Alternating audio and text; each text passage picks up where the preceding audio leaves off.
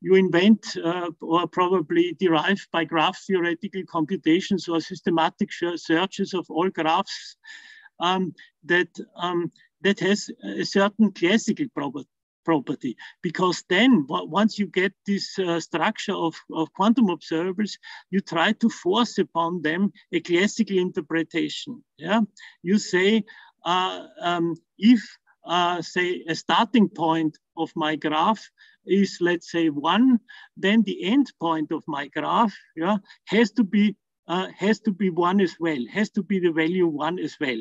Yeah, so this is a state-dependent argument, and this is often called Hardy type. Hardy didn't invent that. That's a typical example of Stigler's law of eponymy, but it was actually Koch and Specker who utilized these, and many people followed them suit. So the idea is you got compounds of quantum observables that you force on which you force a classical interpretation, and you say you have some relational information. If this is true, then this must be true, or this must be false, and so on and so forth. Yeah. So and then you try to do the experiments and try to contradict the classical predictions. Yeah. And if the classical predictions, let's say, if you assume, well, if this is, you prepare a particle in that state and you measure it in another state, and you have in mind, but this is an idealistic argument, you have in mind that all those intermediate, which are counterfactual observables, exist in your mind and also in reality. And if this has a classical interpretation, then the outcome must also always be that way. And you look at the outcome, so you prepare it, yeah, and then you measure it, yeah. And when the measurement is not according to your classical interpretation, then you say, oh, this has to be quantized because it is corroborated, of course not proven, but corroborated by the quantum predictions.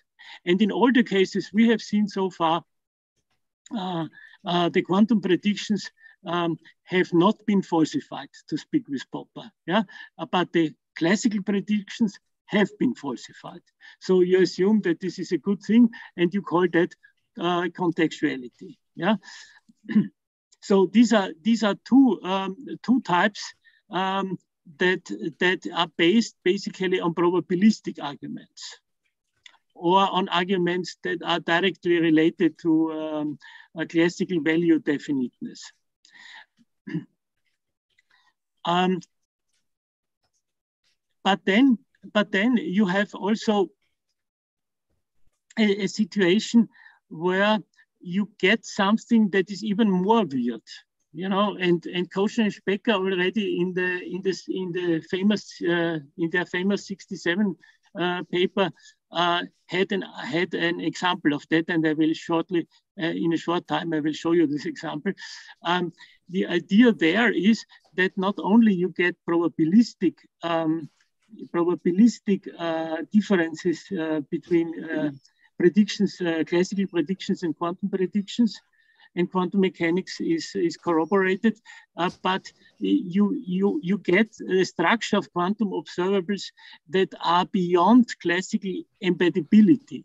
Yeah, that is, you get two-valued states, more formally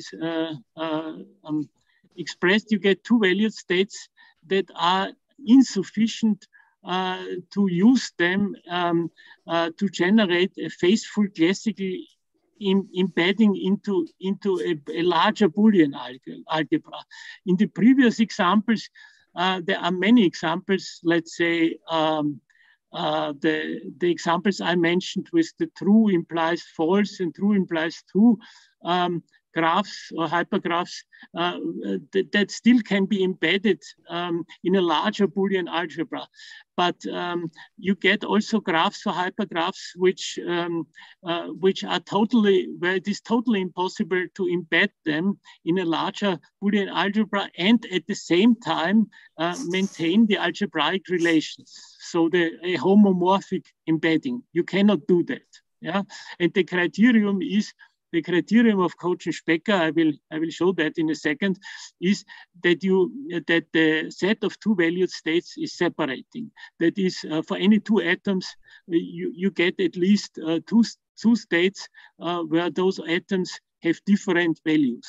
Yeah, and of course you get a very strong form of contextuality, the strongest.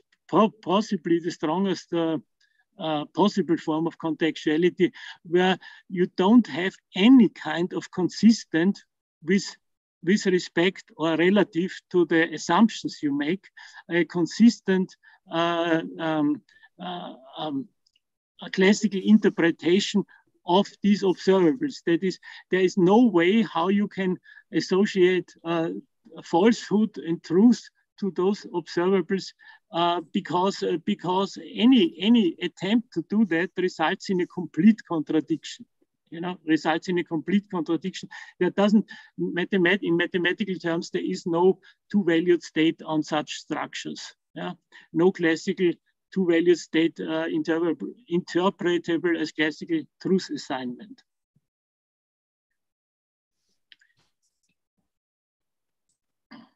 So let me just summarize this again in what we actually do here from a tactical point of view. Yeah, you first take a suitable bag of observables that you take from somewhere. Let's assume you take them from quantum mechanics, but you can also take them from automaton logic, partition logic, or whatever. Yeah, but usually people are interested in quantum observables, so they take these observables from quantum mechanics. You take them in a bag, and they are somehow connected, intertwining. And then you interpret them classically, and you have your classical predictions, mostly in terms of convex combinations of extreme cases. And then you interpret them quantum mechanically and have your quantum probabilities, which are vector space based, based on vectors.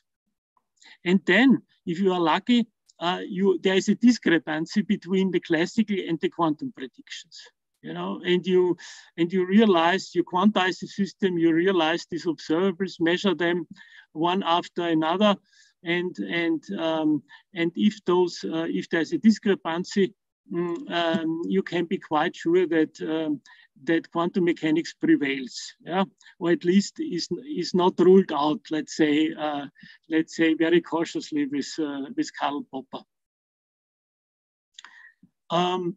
There are three important issues here with these kind of arguments that one needs to keep in mind. The first is, which is a very interesting formal point of view. Once given such a bag of observables, and once given certain reasonable conditions on these observables, such that for every maximal observable, for every observable that are co-measurable, you need to have some classical probability theory on them. This is basically this additivity for co-measurable observables is probably the strongest condition you have. Then the question is, what kind of probabilities? I mean, in purely functional terms, what kind of probabilities can you do on them? I will show you an example. What I have in mind here. So this is the question. What kind of, given a bag of observables, what kind of probability is possible on these observables? This may go beyond the quantum ones. Yeah, there may be weirder ones out there that may be that may be realizable or thinkable, and maybe we find situations where we have this weirder kind of quantum behavior. But the intuition is really this classical quantum analogy.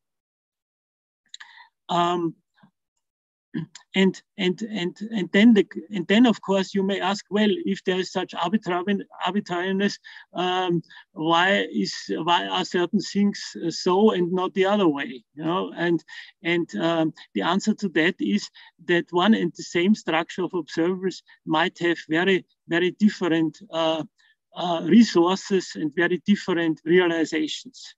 And I came through that by studying automaton logic and generalized Uhn models that were invented by Wright, and compared them to to quantum observables. And for finite bags of observers, those are not very different, but they have when you realize them, they have very different probability distributions. So this is a very interesting, fascinating subject on its own. Let me give you some anecdotal example. Let's say this is usually called a pentagon or a pentagram, you know, depending on your preferences.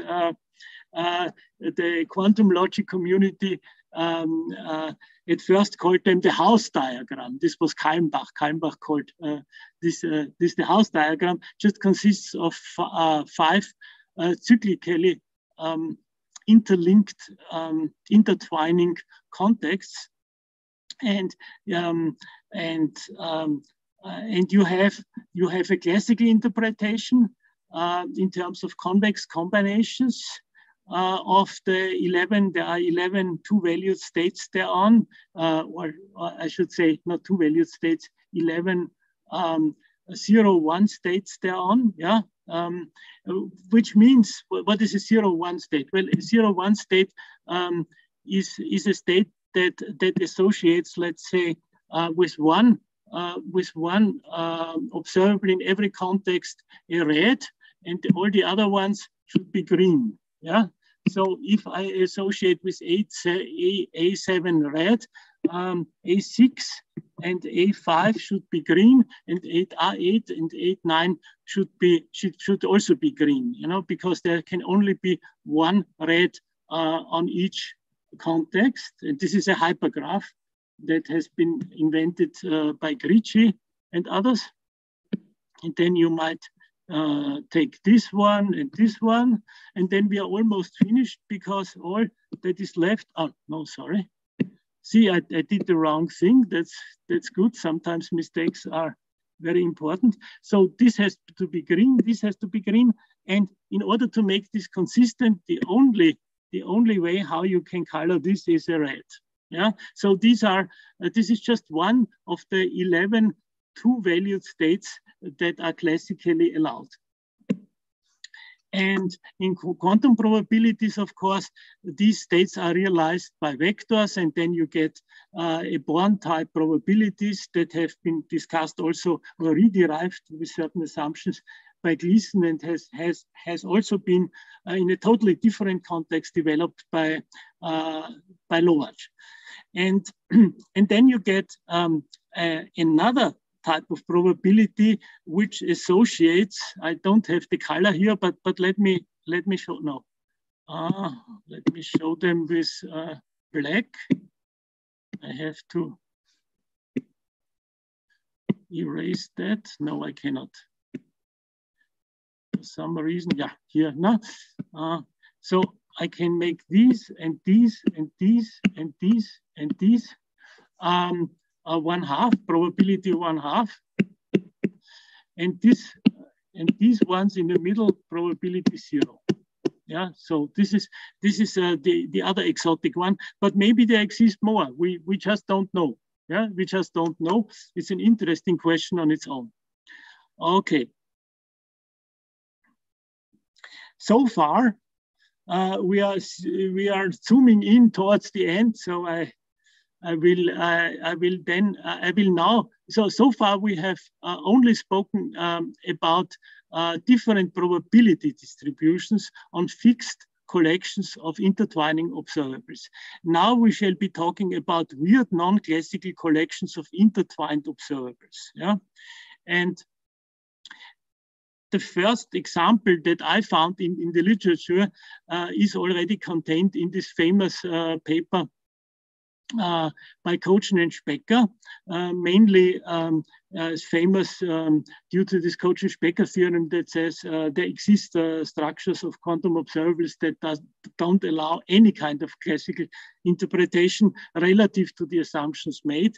But this one, they discussed also, and this is very fascinating. They said that there exist structures of quantum observables that wouldn't allow a separation with classical means. What does it mean? Let me give you a preliminary gadget type of argument. If you assume that this here is true and this here is true, then you get a complete contradiction. Why? Because this has to be false here, this has to be false, and then the only way you can associate a value definite observable is here and here, but this is connected. And you shouldn't get, in a single context, you must not get two true statements. Yeah, this is against the assumptions.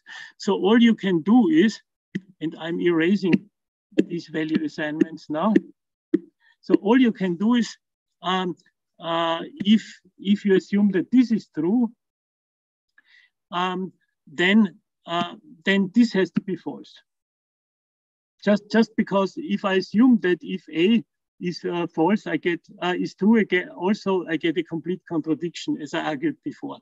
So this has to be true also, and then this has to be true also. This is a meeting point. Yeah, same context. So you get two two false statements, and then you have another rule. There must be at least one true statement here. So this has to be true. So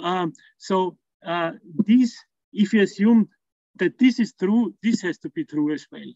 And for symmetry reasons, you could also say that this and these observers cannot be distinguished by classical means. So you have a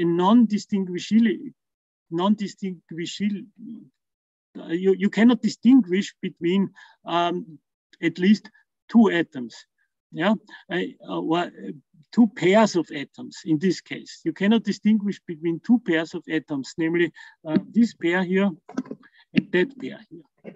And this is a typical case where their theorem, Kochen-Specker theorem 0 in this work is pertinent.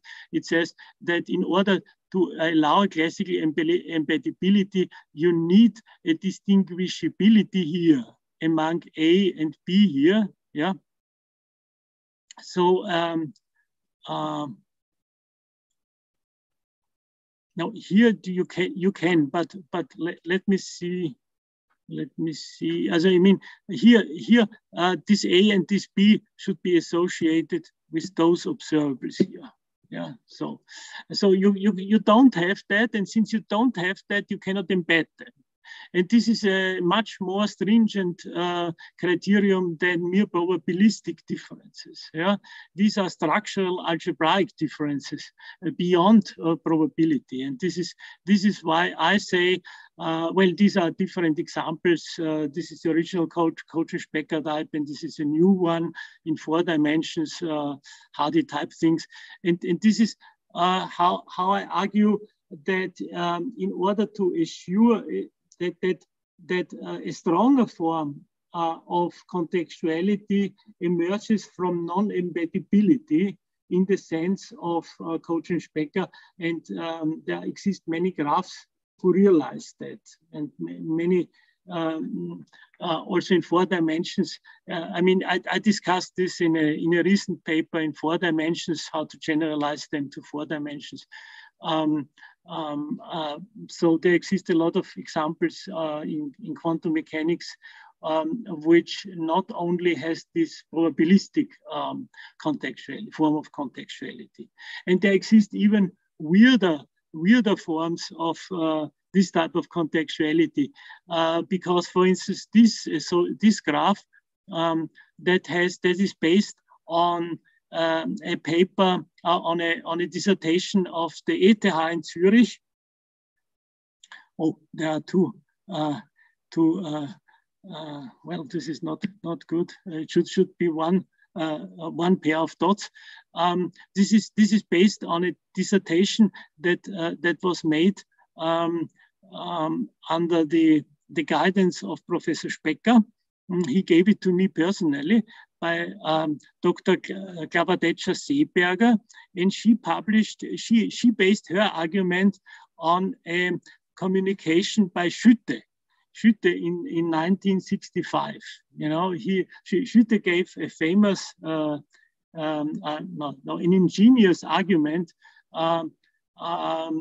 why certain tautologies that are classical tautologies cannot be quantum tautologies. And based on these configurations of observables, Dr. Klawadecza-Seeberger under supervision of Professor Specker in Zurich developed her dissertation. And based on this configuration, Josef Katlec in Prague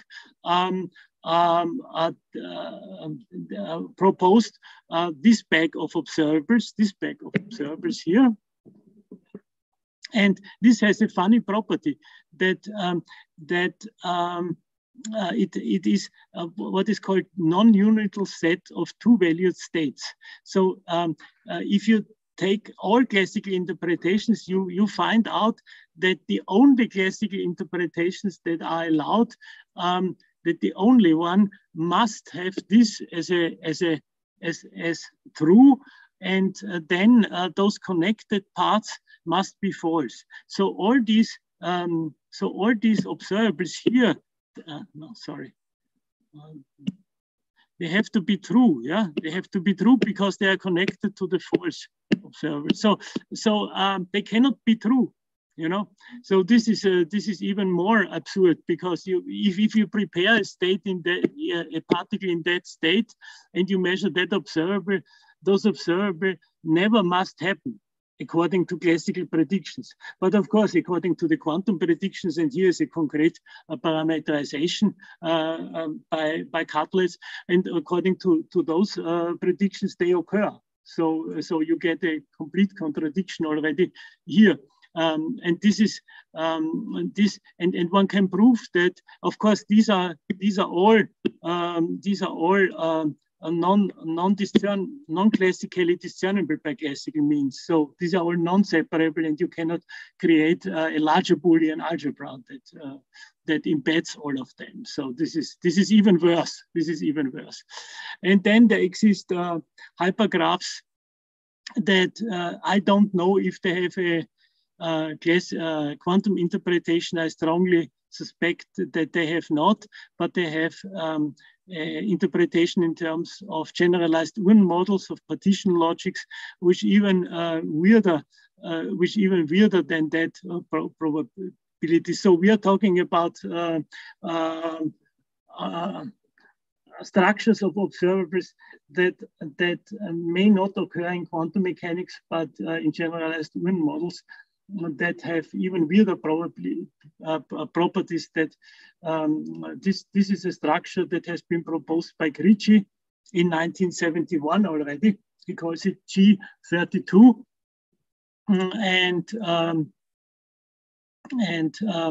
what I draw here is a realization in terms of partition logic, and this has the probability that it cannot be colored, that the chromatic number of this hypergraph is 4. So you need 4 numbers, and this has some consequences on on the classically realizability and on the realizability in terms of properties. So you need 4 basic properties in order to realize such a graph.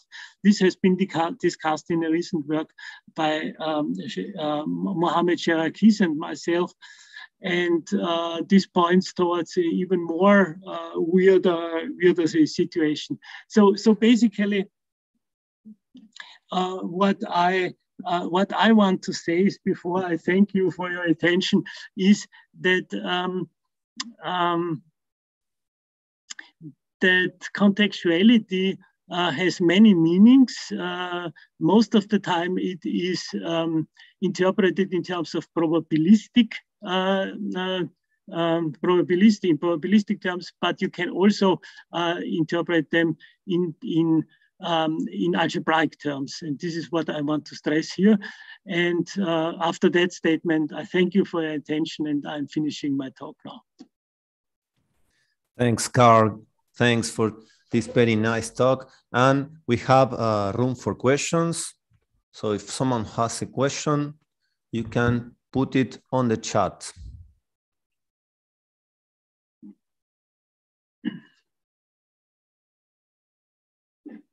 I have a question myself, and someone asked a question. Carl, you mentioned this sort of non-separability.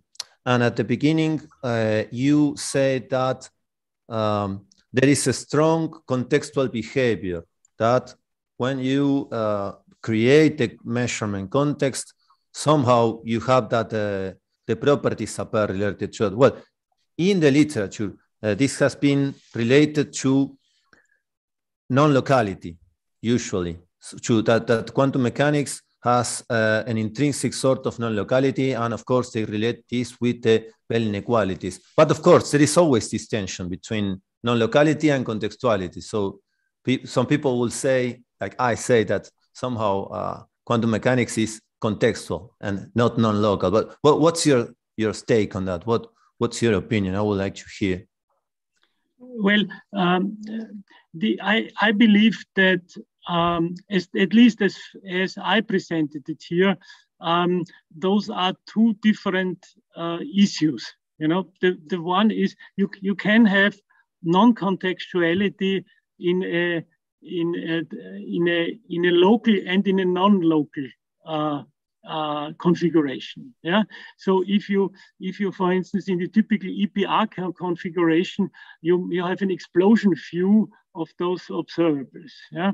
And you have relational information due to the entanglement of that state. But this is not necessary. And there are, let me put it a little bit pointedly, let me say, or controversially. Some people, and I don't want to say who, but one might imagine that some people say, why don't you need non-locality if this type of contextuality is already there? You know, you don't need that. On the other hand, I think from a physical point of view is one might say mind-boggling to see that behavior even among spatially distributed subsystems.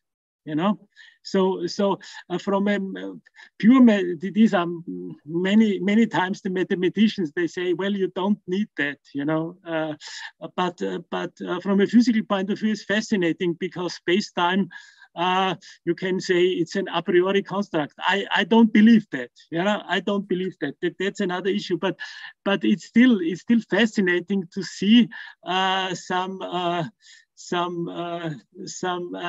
different space-time points, and they behave in a contextual fashion. You know, they cannot be separated. Yes, I see. And another question regarding just that theorem 0. Perhaps you know them, but we've been working with Decio Krause and Acacio Barros about how contextuality and indistinguishability are related. It's a sort of exploration, you know. We're still working on that. We have the thesis that somehow the fact that you have properties with the same content, but that can appear in the different context, that lies at the heart of it. So one possibility is that they become indistinguishable. Do you think that what you say here, just in this slide that you are showing, can be related to that? Yeah, it may be. I think this is a typical example where we have to go over the argument, you know, and we have to explain to ourselves at some point. Yeah, I just be very humble. I say these criteria are out there for a long time. Have been already published in this famous article in these ingenious constructions by Koch and Specker, and they need to be taken more seriously. You know, they need to be taken more seriously because people are always looking at Koch and Specker's gamma 2. You know, the gamma 2 is this nice work that is in the Red Hat book, but they seldom look at the graph number 3. You know, this is well, I cannot because there is no time. I spoke with Specker about that often, and Specker was a little bit sad that not too many people listened also to the other works. So yes, the answer is yes, maybe, yeah. Okay, thanks, Carl, for this very interesting talk. So now we have to move to the next speaker of this morning section. Please, Gerardo, if you can, try to share your screen. Yes, I will. So we thank Carl. So we give like internet claps for Carl. And now, Gerardo, please, the next talk of this morning session is by Professor Gerardo Adeso from the Nottingham University, and he will speak about a quantum Gibbs paradox. Please, Gerardo. Thank you very much. Let me just see if I can. No, I think it's fine. Yes, hi. Well, of course, I would have loved to be there in Argentina with all of you. We just made it to Cordova. I've not been with you the whole 10 years in the past, but I was there in Cordova in 2019. And I think by the time we were doing that conference, probably all this mess was starting in China about the same time. So the world has different plans, and now we're doing this online, but I hope that at least this made it easier for several colleagues to just take part in this event and support the development of quantum foundations in Argentina, which is really promising. And I was really impressed by what I learned 2 years ago, and hopefully what I will learn during this conference. So thanks again for inviting me and for organizing this event. Thank you, Gerardo. Thank you for being here. Thanks. You're welcome. Right. So what did I talk about 2 years ago was indeed about indistinguishable particles. And in a certain sense, we're still talking about them. But today we're going to give it a rather different spin. So last time we were interested more into whether entanglement between indistinguishable particles is a real resource or not. But today we move in even more into the foundational side of things. And the idea is, as most of my research, my interest is in actually trying to work out if there are any boundaries to the quantum world. So this is a nice picture by Zurek. And sometimes I see myself as this little guy patrolling the border between the classical and the quantum world, whichever way we aim to define them. And the idea is that I'm interested in identifying some signatures that are distinctive, and they can only happen in the quantum world, but maybe they get lost once we move out towards the classical world. So there are many of these things. The most famous ones might be superposition, coherence, entanglement, and some of these signatures that are non-localities, you were debating about them, contextuality, and so on. So some of these are uniquely quantum, some others may be features of more general theories, but some others are not replicable in the classical case.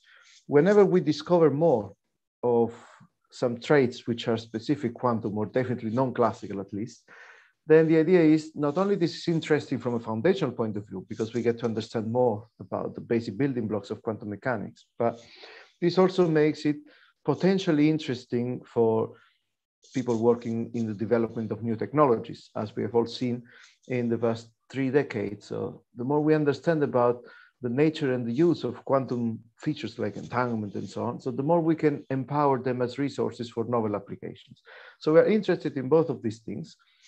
Today, we're going to look at something quite unusual as a resource. And this something is actually ignorance. So this talk will identify some, I would say, fundamental difference between classical and quantum mechanics in the power of ignorance within the context of thermodynamics. So let me just go back to talking about the Gibbs paradox as it was known in classical thermodynamics first. Right, so the idea is the following. You have a box. So suppose it's initially divided into two halves. And then at the beginning, you just have a gas filling one half of this box. I think you can probably see the pointer here on my screen, right? Hopefully. So yeah, so you have n particles and they fill up this volume V, which is half of the box. Now you open the membrane in the middle and you let the gas expand isothermally to fill the full box. So twice its original volume. Of course, in this process, you have created entropy, and the entropy produced is n ln log 2, where n is the number of particles of gas. But then consider this situation here. Suppose from the beginning you had two species of gas, each filling one half of this box, and then you remove the membrane, and both of them expand to fill up the whole volume. So if those two gases were in some way distinguishable, so they had some property which differentiates one from the other. In this case, they look like two different colors. They might have two different atomic numbers and so on. So you would say that each of them expands, like the first case, from V to 2V. And so each of them brings in an increase in entropy given by n log 2. So overall, you have 2n log 2. But what is the situation if those two gases were indistinguishable? If they were indistinguishable in the first place, so the presence of this membrane here doesn't actually make a difference, because from the very beginning, you would have 2n particles of the same gas filling up the whole volume. And even after you expand it, effectively, you wouldn't get any difference. So in this case, the entropy produced would be 0. Now, the paradox came from the fact that one can imagine that maybe these two gases are only very slightly distinguishable, or maybe the degree of freedom that distinguishes them is not detectable by your apparatus. And so you have a limit in which they effectively become indistinguishable. And then you would have some discontinuous jump from this situation here, where you produce 2n log 2 of entropy, to the situation in which you actually produce nothing. So how to reconcile this paradox? There's been several studies in the past 50 years, I would say. Some resolutions to this were actually by realizing that maybe we are counting it wrong in the case in which the particles are indistinguishable. So some studies by founding fathers like Gibbs, Boltzmann themselves, they were just saying, actually, the way I've been presenting it, it doesn't look quite right because the entropy is not extensive in that case. So if we assign labels to each of the particles, they are not physical in the case in which the particles are actually indistinguishable. So suppose that, of course, for distinguishable particles, I could individually identify each of them in their state. And so the state space would have a volume V to the n. The entropy, if those states were distinguishable, would be, of course, the log of the state space. But in my case, I cannot. So permutations of the different particles would just count it as the same state. So I have to renormalize my phase space here by factor n factorial. And in this way, when I count the entropy from the number of microstates, then I would have something which in the limit of large n is actually extensive. This is the way people have been looking at this phenomenon before, but this is not what I'm interested in this talk. In this talk, we're actually interested in the operational meaning of this paradox. And this was, I think, very nicely understood by Janes in one of his papers on this paradox. So what he said is that actually this is not really a paradox, but it is corresponding to a physical situation which models the capability of different observers. So whether two gases are distinguishable or indistinguishable, it is in the eye of the observer. So it just means whether we have the facilities to be able to access degrees of freedom that distinguish them or not. If they are distinguishable, so if we can actually access those degrees of freedom separately, then this information that we have about them, so this entropy which is produced, can actually give us a product, which is work. So we can extract work from this situation that is proportional to this 2n log 2, because of course we can couple to each of those two species of gas differently. For instance, through some semi-permeable membrane, which only lets one different species pass in one way or the other. And so we can actually extract as much work by coupling piston to this through the expansion of the gases. If on the other hand, so the observer which can do this and can extract work from this system would be named as an informed observer. So he can access, or they can access these degrees of freedom. On the other hand, we can have an observer that doesn't have this facility, and so it is ignorant to the degrees of freedom that distinguish the two gases. And this ignorant observer, there's no way they can extract any work from this situation when we let the gases expand. So this difference in entropies is not just something artificial, but it corresponds to the capabilities of different observers when they are approaching and exploiting this particular toy model, which is gases in a box, in order to extract work. So he puts it this way: the amount of useful work we can extract depends on how much subjective information we have about this microstate. So this is not a paradox, but a platitude. James was quite arrogant all the time, but I think it put this thing right. Now, we accept this understanding, but of course we want to go one step beyond, and then we ask, what's going to happen in case we model these gases fully by using quantum mechanics? So in recent years, many of you have been following the developments of the quantum theory of thermodynamics. So many of the fundamental laws of thermodynamics have to be adjusted. And a lot of discovery has been going on in order to understand how to properly take into account processing of resources in thermodynamics by analyzing what is the role of quantum phenomena like coherence and so on. And this has led to, as I said, revisitation of second law into many different second laws, which can be understood from a resource theoretic point of view, has led to novel protocols for work extraction empowered by quantum correlations, has led to novel models and experiments in implementing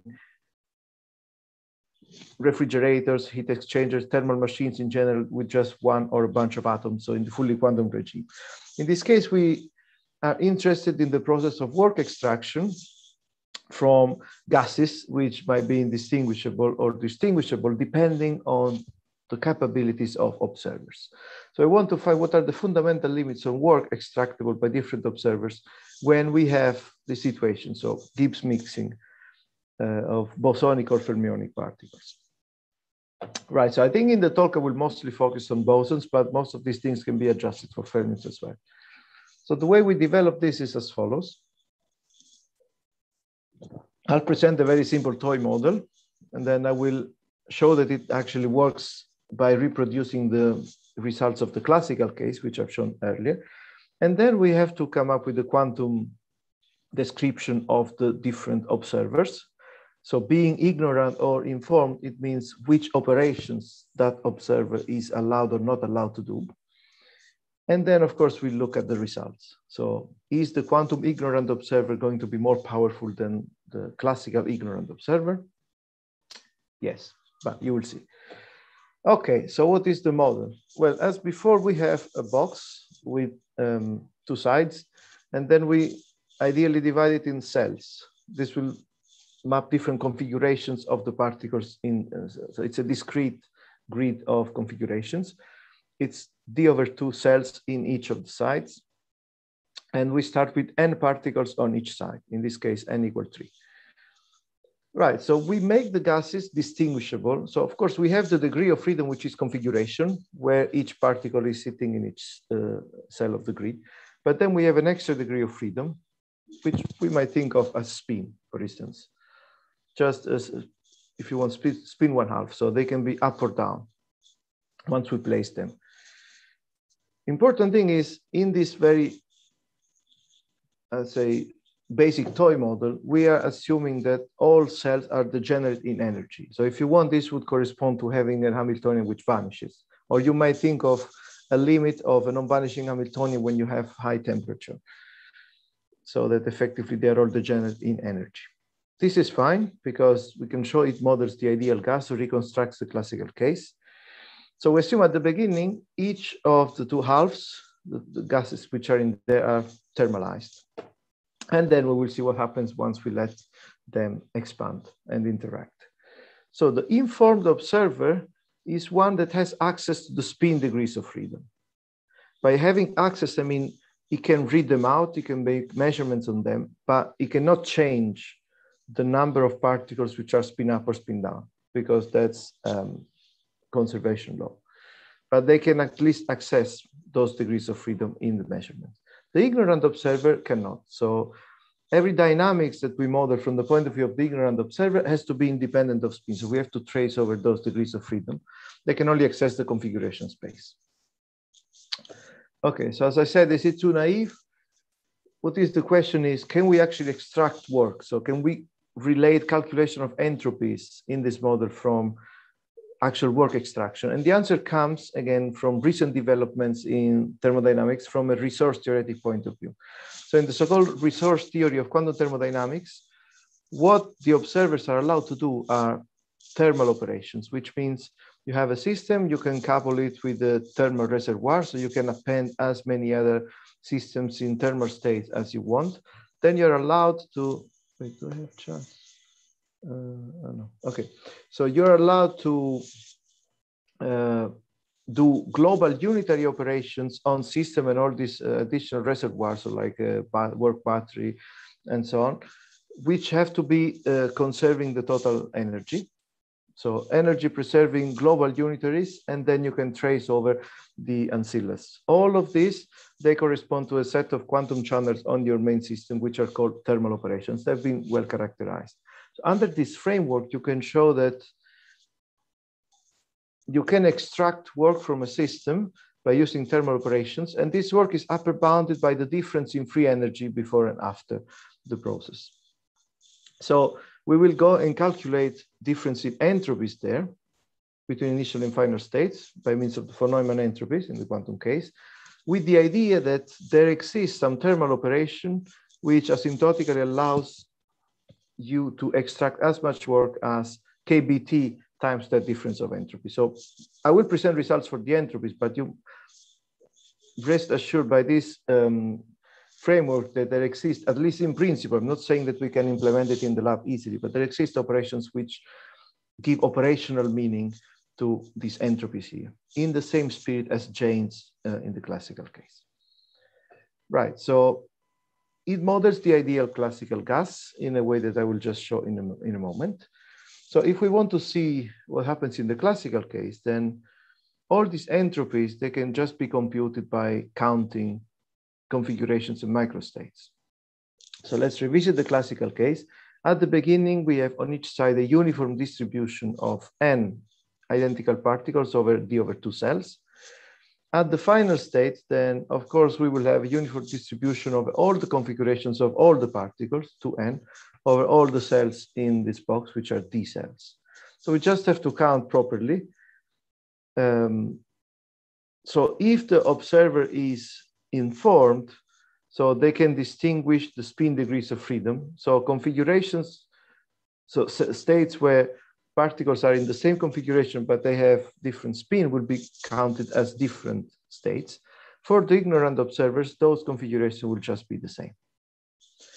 So what are the results that we get here? Let's navigate through them. So at the beginning, we have n particles in each side uniformly distributed over d over 2 cells.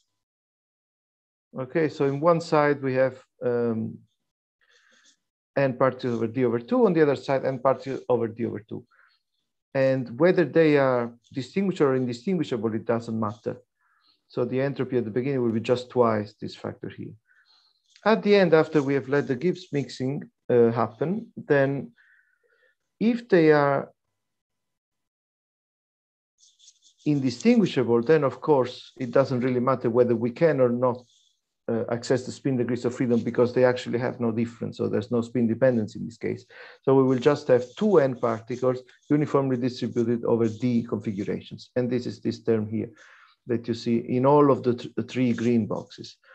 But if, on the other hand, the particles are distinguishable and the observer can distinguish them, then they would see twice n particles distributed over d cells, because they will be two different species. And so in this yellow box, bottom left, then you see that the term for the final entropy, in this case, by an informed observer with distinguishable gases, will be different, actually higher.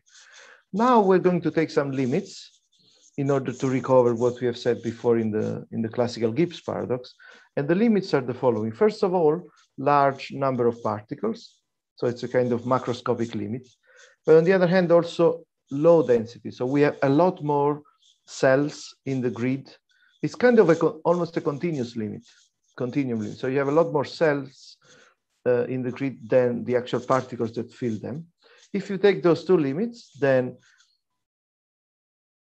there's no entropy production in 3 out of 4 cases, where 0 means something going logarithmic in n, so which is of course vanishing compared to something going linear in n. Yeah. Well, on the other hand, for the informed observer with distinguishable gases, they can see a difference in entropy, which is 2n log 2, just like in the classical case. And as I said, so this corresponds to actual abilities to extract work from that system. Right, so now we have to model the quantum case. I still have a bit of time. In the quantum case, I'm not going to cover all of these cases separately, because if the gases are identical, there's nothing you can do. There's no work you can extract, they just mix. And if the observer is informed and the gases are distinguishable, this is also the best you can do. You're not going to improve this, but it's going to be very surprising what happens for an ignorant observer in the quantum case. So this is the case we're going to focus on. Right, so in the quantum case, now I'm going to go through a bit of maths here. We have to model things properly, taking into account the symmetries and the structure of the problem. So what we have here is as follows. The Hilbert space for a single particle is going to be a composition of 2 Hilbert spaces, one for the configuration degree of freedom, so the spatial one, and this one is a d-dimensional Hilbert space if there are d cells. Okay, so we assign basis states depending on which cell our particle sits. And on the other hand, then you have the spin degrees of freedom. As we say, this is just a qubit. So it's a 2-dimensional Hilbert space. But on top of this, we have here particles that have to respect the exchange statistics. So overall, when we combine the Hilbert space for n particles, then depending on their nature, we have to consider projection onto the symmetric or the antisymmetric subspace, depending if they are fermions, bosons or fermions, respectively. So overall, the Hilbert space would be just projection of these big tensor products over the corresponding subspace. So when we're going to do permutations on different particles, then you will have composition of permutations on the configuration and on the spin state. But because they have to respect the overall symmetry, then these permutations will couple those degrees of freedom. And so we can effectively decompose our big Hilbert space for n particles in terms of subspace, which are indexed by a specific symmetry. So I'm giving an example here, for instance.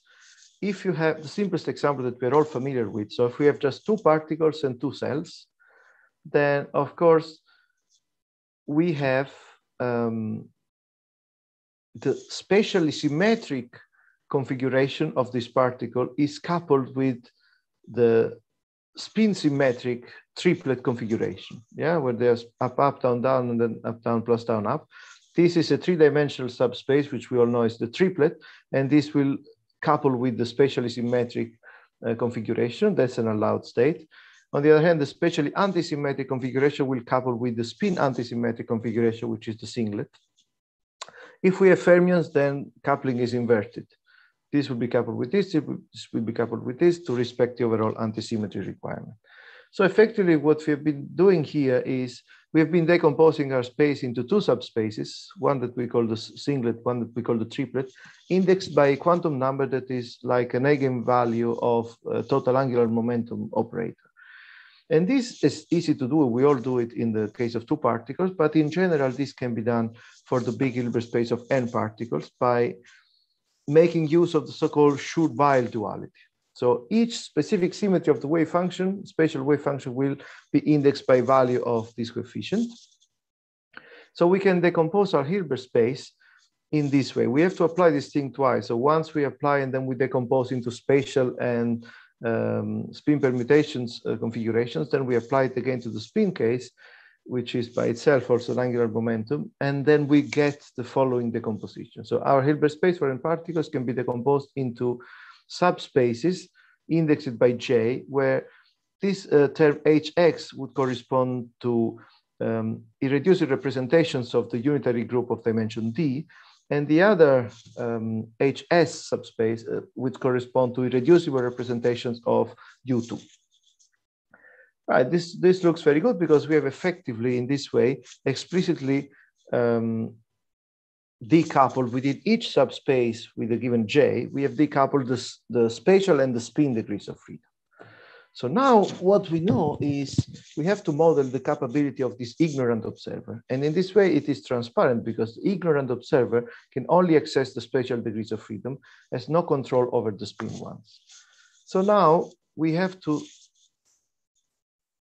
input all these conditions to determine what are the operations that the ignorant observer can implement on the system.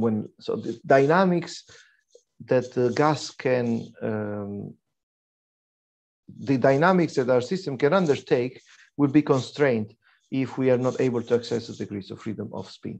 So overall, I said our observer can implement thermal operations, which correspond to global energy preserving unitaries on system heat path, work battery, and any additional thermal reservoir if needed.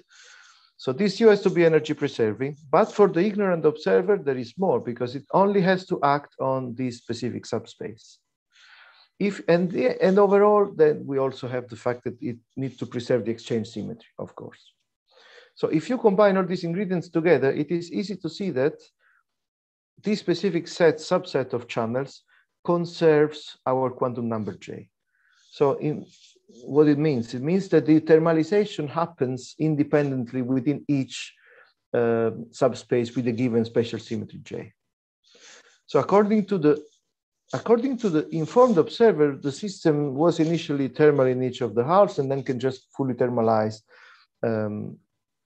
through the Gibbs mixing. But according to the ignorant observer, this cannot happen.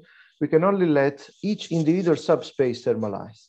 So the state of the system as described by this observer with limited capability is just a mixture, which can be written as a direct sum of states each living in this subspace for a given J with certain probabilities that we can work out. And now as a consequence of this Gibbs mixing, each of those evolves independently within its subspace because J is conserved for these operations. Okay, so this is what happens. We start from a state like this, and then it evolves so that it thermalizes within each subspace. And we cannot just send it through a general thermal state because this violates the constraints that we have for this observer. I think I do have a, okay, so now what we need to do, we need to calculate the difference in entropy before and after. So the before is always the same. As we said, in the end, the state has evolved into this mixture of local maximally mixed states. So the entropy at the end is just given by sum over J, Pj, Ln of Dj, where Dj are the dimensions of each of those subspaces, and Pj's can be computed from composition of angular momentum. So effectively, we are treating groups of spins on one side and groups of spins on the other side as two large spins. And then from the Clebsch-Gordon coefficients you obtain from combining this angular momentum, you can calculate this. I have all the expressions in the paper, but I'm not going to put them on the screen because they're just ugly combinatorial things. And similarly, you can get the DJ from the Schur duality, so from representation theory. We have all these formulas. We can just analyze them now in useful limits. So first of all, this quantity, it cannot exceed the entropy difference for the informed observer, which was equal in the classical and the quantum case and was just given by this. That's the best that they can do. But interestingly, this can be larger than the corresponding classical ignorant observer's case. And as I said, this is not just, calculating stuff from number theory, but it will translate into a work extraction that on average is given by KBT times this entropy difference. On average, why I say on average? Because of course there exists some thermal operation subject to these constraints, which extracts given amount of work within each subspace with a fixed J. Then overall, the average work that can be extracted, we can calculate by mediating over this with this probability. So of course, we have that there is this fluctuating quantity. So work in this case is a fluctuating quantity, but on average will correspond to this physical entropy production. Now, this is also, I don't know if I have it here later, so I also comment on whether not just, okay, the average work is maybe that, but is it feasible that we can actually extract this in practice? And the answer is yes, because you will see that the fluctuations around the mean are negligible. So effectively, there's not too much variation between these different subspaces in the amount of work that we can actually extract. So it is probabilistic, but it almost is deterministic in this case. We will see in a moment. Right, so for example, let's consider this situation. So we have, again, two cells, two particles, so one particle per side. And then we're going to write the initial state where we have one spin up at the left side and one spin down at the downside. You can manipulate this state, and it just becomes a superposition of this form. So you will have here effectively one state that belongs to the J equal 1 subspace, if you want the triplet one. And then you have here the singlet state.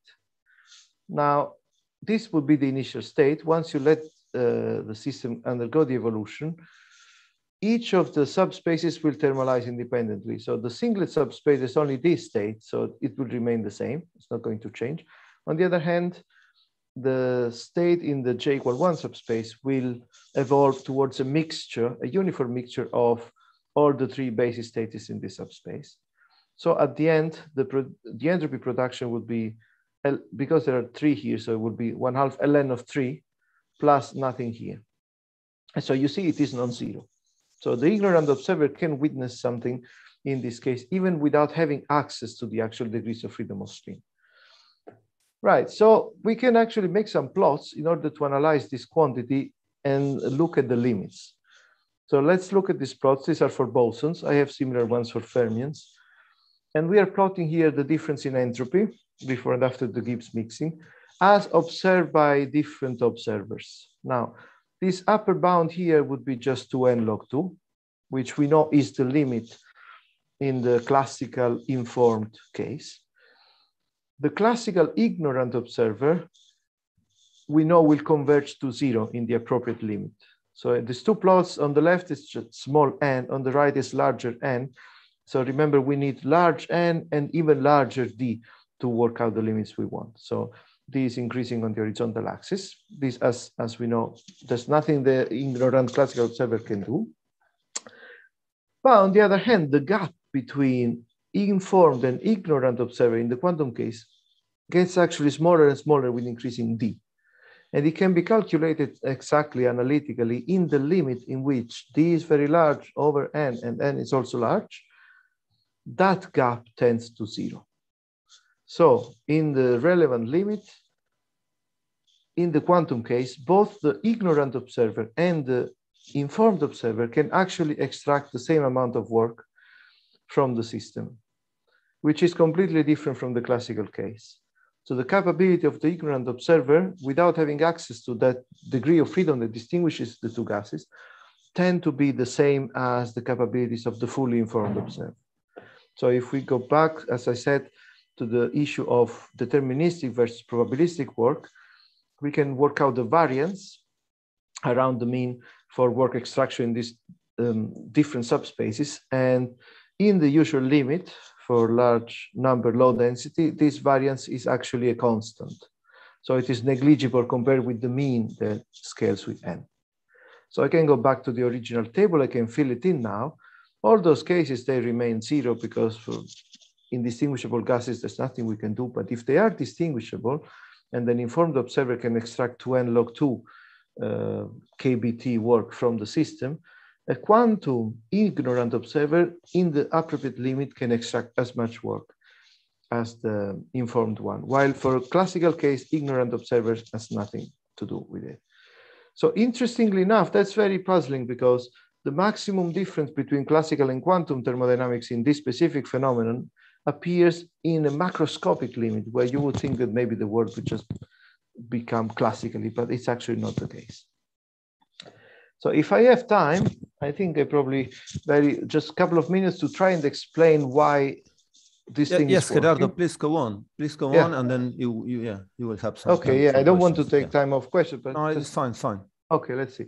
Right, so we have said, let us focus on this low density limit. So there are a lot of cells, most of them will be empty. So there's almost no, at most you would think that there's one particle per cell, yeah? So let us consider that, for instance, we have 2n particles. They will not have double occupancy if there are so many. That is the actual low density limit, so with high probability. And so we will just consider configurations which are corresponding to, say, the first, we just give labels to the cells. So the first 2n cells will be the occupied ones, and all the others will be empty. So for this spatial configuration, a spin configuration is just going to be a permutation of n particles with spin up and n particles with spin down. The question is, if we do not have access to this spin part, how much information do we lose? So remember, this reasoning holds specifically for the low density limit. As you see, you reach there as a limit. For higher density, then of course things are more complicated. But in this case, everything just reduces to Hilbert space of 2n qubits. And we can apply the same trick as before. So apply the Schur-Weyl duality, and then we decompose it into subspaces where we have here a component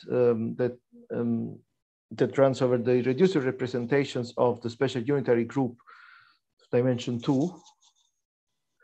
And that this will be for the spatial part. And then on the other hand, you just have the other subspace, which is irreducible representations of the spin, of the Sn and all possible permutations of the cells. So a basis for this Hilbert space can be written as we do with normal angular momentum, but noting that the last one is corresponding now to the group of permutations. So a basis for this decomposed space can be written in terms of the Schur basis, in terms of three quantum number J and P. So J would be again corresponding to the spatial symmetry. M would be like an eigenvalue of the total Z component of the spin, and P would correspond to the permutations. But now the idea is, if you are ignorant, then you do not have access to M, to the M part. So you cannot operate on one of these subspaces. But the point is, if you ignore M, you have nothing to lose because M was fixed anyway. It's just the difference between number of particles up and number of particles down, which, as we said, was conserved. So you cannot change this, even if we have access to spin degrees of freedom. So once you decompose things in this way for the low density limit, you realize that all the basis states in this Schur basis can be distinguished by the ignorant observer, even if you do not have any access to the spin itself. And you can come up with examples, for instance. So for two particles, then there are two distinguishable states. This will be again singlet, like this symmetric and antisymmetric state, singlet and triplet, perfectly distinguishable without having to actually measure the spin. And this you can do by sending them through a kind of beam splitter, as I will say in a moment. For three particles, so n equal 3, then the idea is states in the Schur basis are perfectly distinguishable without accessing the spin component. Maybe states in the original configuration spaces will be a lot more complicated, but there exists a basis in which they are all distinguishable without having to access that. And so for this reason, in this limit, you do not lose any information by not having access to the spin degrees of freedom. So what I wanted to say first, that the analogy in quantum optics is as follows. Suppose you have two photons, and then you want to distinguish whether they have the same or different polarization, but you only have a non-polarizing beam splitter and photon counters. Both of these things would correspond to capabilities of an ignorant observer with respect to the polarization. But actually, if you send them through, then you will know that if you only get the two particles at one side or two particles at the other side, then at the beginning they had the same polarization. Or if you just get the other configuration here, So you will, so 1, 1, 1, 1. So then you know that they had different polarization in the first place. And so it is possible to distinguish these cases without having to have apparatus which are sensitive to that particular degrees of freedom. And the situation with the gases is exactly the same in the low density limit. Right, so there've been, I think this is it. So there've been other works recently about thermodynamics with identical particles, which are interesting to look if you want. But just to summarize, in the quantum mechanics, there is some relational spin information that you can imprint upon degrees of freedom which are observable. But you can distinguish superpositions of configurations which are classically indistinguishable, even if you have not any access to that particular degree of freedom. I try to explain very quickly at the end why this works. So in the most extreme macroscopic case, in the low density, you can get as much from an ignorant observer as from an informed one. And this is our version of a fully quantum Gibbs paradox. And interestingly enough, so you cannot say that classical thermodynamics emerges in the thermodynamic or macroscopic limit, because actually there you have the maximum divergence between the two cases. So we can look at variations of these with more realistic models, and actually how to implement the operation that extract work in practice. This may be very complicated because it means that your ignorant observer needs to rotate the system in the Schur basis in order to extract the information that they want. But to implement the Schur transform is of the same complexity as the quantum Fourier transform, which enters, say, in Shor's algorithm. So it might be that actually realizing this might be as complex as implementing universal quantum computing. So we have not come up with some simple way to actually implement in the lab this work extraction from an ignorant observer, but we are working on finding approximate ways to still do better than the classical case, even though we cannot reach the optimum one. I think that's it. Paper appeared a few months ago in Nature Communications, and this was done with two indistinguishable Benjamins like last time. So Morris and Yadin, they are now distinguished. They work in different places, but at the time they were both in Nottingham. Thank you. Okay. Thanks, Gerardo, for this great talk. So now we open the space for some questions. There is some time for a question. Does anybody in the audience? Sebastian 14 has a question. Please, Sebastian, go on. Hello. Hi. Thank you, Gerardo, for the very interesting talk. I have a conceptual question. I want to know what do you think about the possibility to think that the description of the ignorant observer can be considered as a gross description of the fine description of the informer observer. This is a possibility, or they are fully incompatible? No. I think that's fine, because if you see here, what we need, it is definitely that. So it depends where you put this fine graining. Yeah. So once we had written all the states in this way, let me see. Yeah. So in general, in principle, you can have all states of this Hilbert space, but the problem is the ignorant observer does not have access to one part of it, so it has to trace over those degrees of freedom, and so only has access to a limited set of operations that conserve this constraint, and will describe the dynamics with a limited set of states which are confined within that subspace. So it is, in a sense, as you say, you are neglecting some degrees of freedom. So it is like a coarse-grained version of what the informed observer can do, which is only constrained by having to use thermal operations and the exchange symmetry. It does not have this additional requirement. Of course, in this case, we only have spatial and spin. You might think of some more complex situation where you have several degrees of freedom, and maybe you can do this progressive coarse graining, as you say, by having observers with different intermediate capabilities. They can distinguish some of them, but not all of them. And it would be interesting to see whether we have a hierarchy of possibilities and whether this is very special in this case, or whether they all converge, even when you have more degrees of freedom, whether they all converge to the full fine graining capabilities once you limit the access to degrees of freedom. I don't know if this answers your question. Yes. Thank you very much. Thanks. Okay, so we now thank again Professor Gerardo Adesso, and we take a short break until 10:30.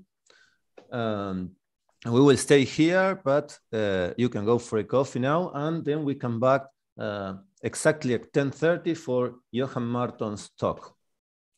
Johan, Thank if you you are very much. there, and I will try to wait. I have to unshare. Yes, I'm here. Okay. Thanks, Gerardo. So, thank you very Johan, much. if you want to give it a try to see if your Yes. So I your want to Give me share one the second. screen. presentation I will. works. I stop. Okay, fine. Thanks, Gerardo. So we are going live. Eh? Yeah, No, I'm sorry, we I have will a stay fucking- live. Everything will be but you can take a. The people can take a 10 minutes break until 10:30. So I'm looking at it perfectly, Johan. So perhaps you can put it full screen. Oh, yes, I can do.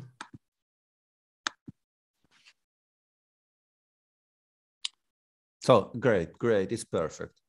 So as I told you, we have until 10:30. We start exactly in 5 minutes. So if you want to go for coffee or something, you can. How are you doing, Shohan?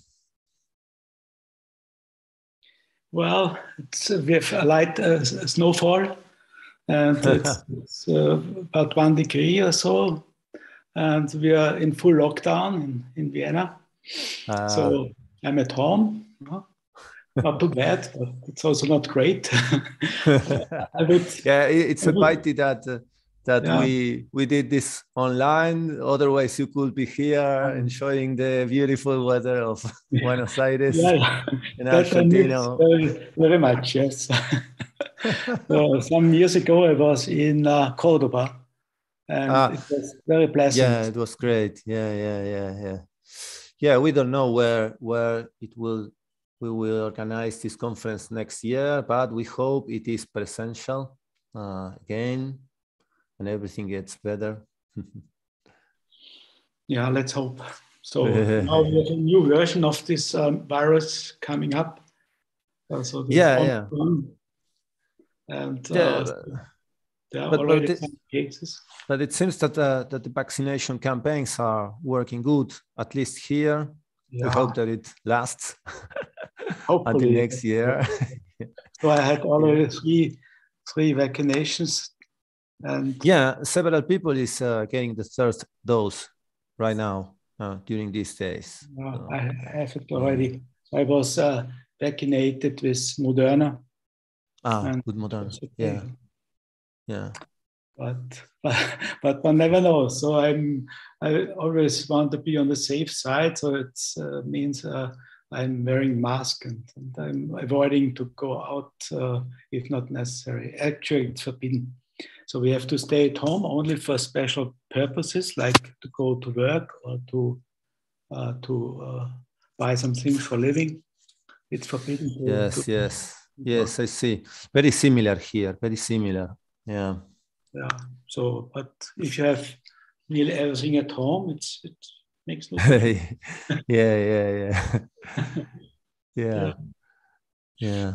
Well, and so to work. Yeah, here, I mean, if you are a theoretical physicist, it's easier, right? Because you can just do calculations with your computer if they are working. If your computer is working, no problem. But yeah, for experimental physicists, it's been hard, right? It's harder. Yes, but for this experiment about which I want to report, it's also not so bad because it's in an underground lab and it has fully remotely controlled, so we can control our experiment. Only if something is breaking down, then you have really problems. Huh?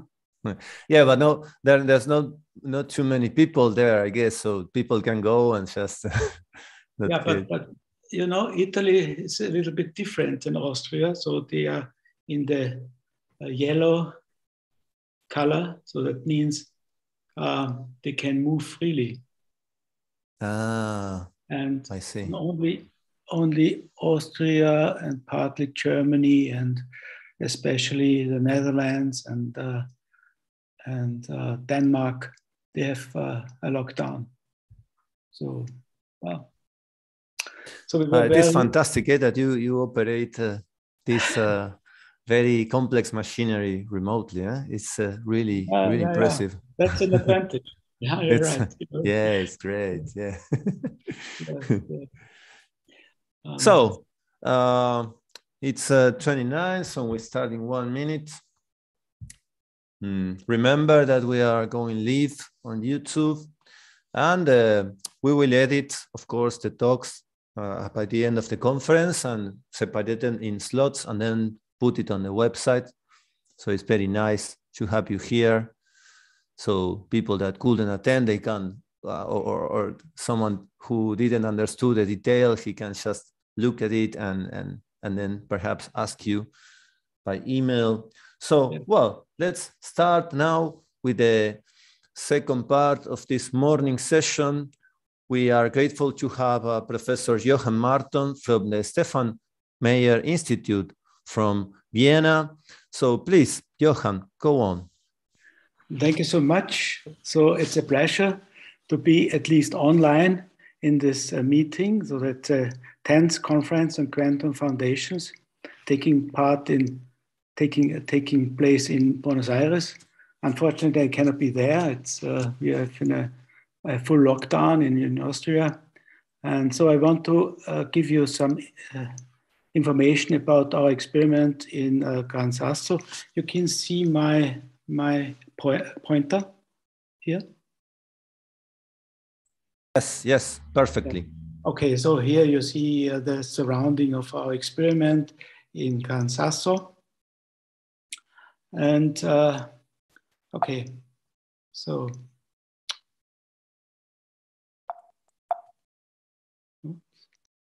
not going on. Perhaps if you click on the screen, yeah. So, yeah, okay, I'm coming to the outline of my talk. So the Pauli exclusion principle, as you know, is a solid pillar of quantum mechanics. It's a very robust rule. The question is, what is the reason for this Pauli exclusion principle? So even Pauli could not answer this question. And the other question is, are there really no violations? So first, it's connected with a periodic system of the elements, was a starting point. And also it's connected with the stability of matter, with the stability of neutron stars, and also some point has to do with quantum gravity. Okay, so we have, we want to, with high accuracy, an experimental test of the Pauli exclusion principle.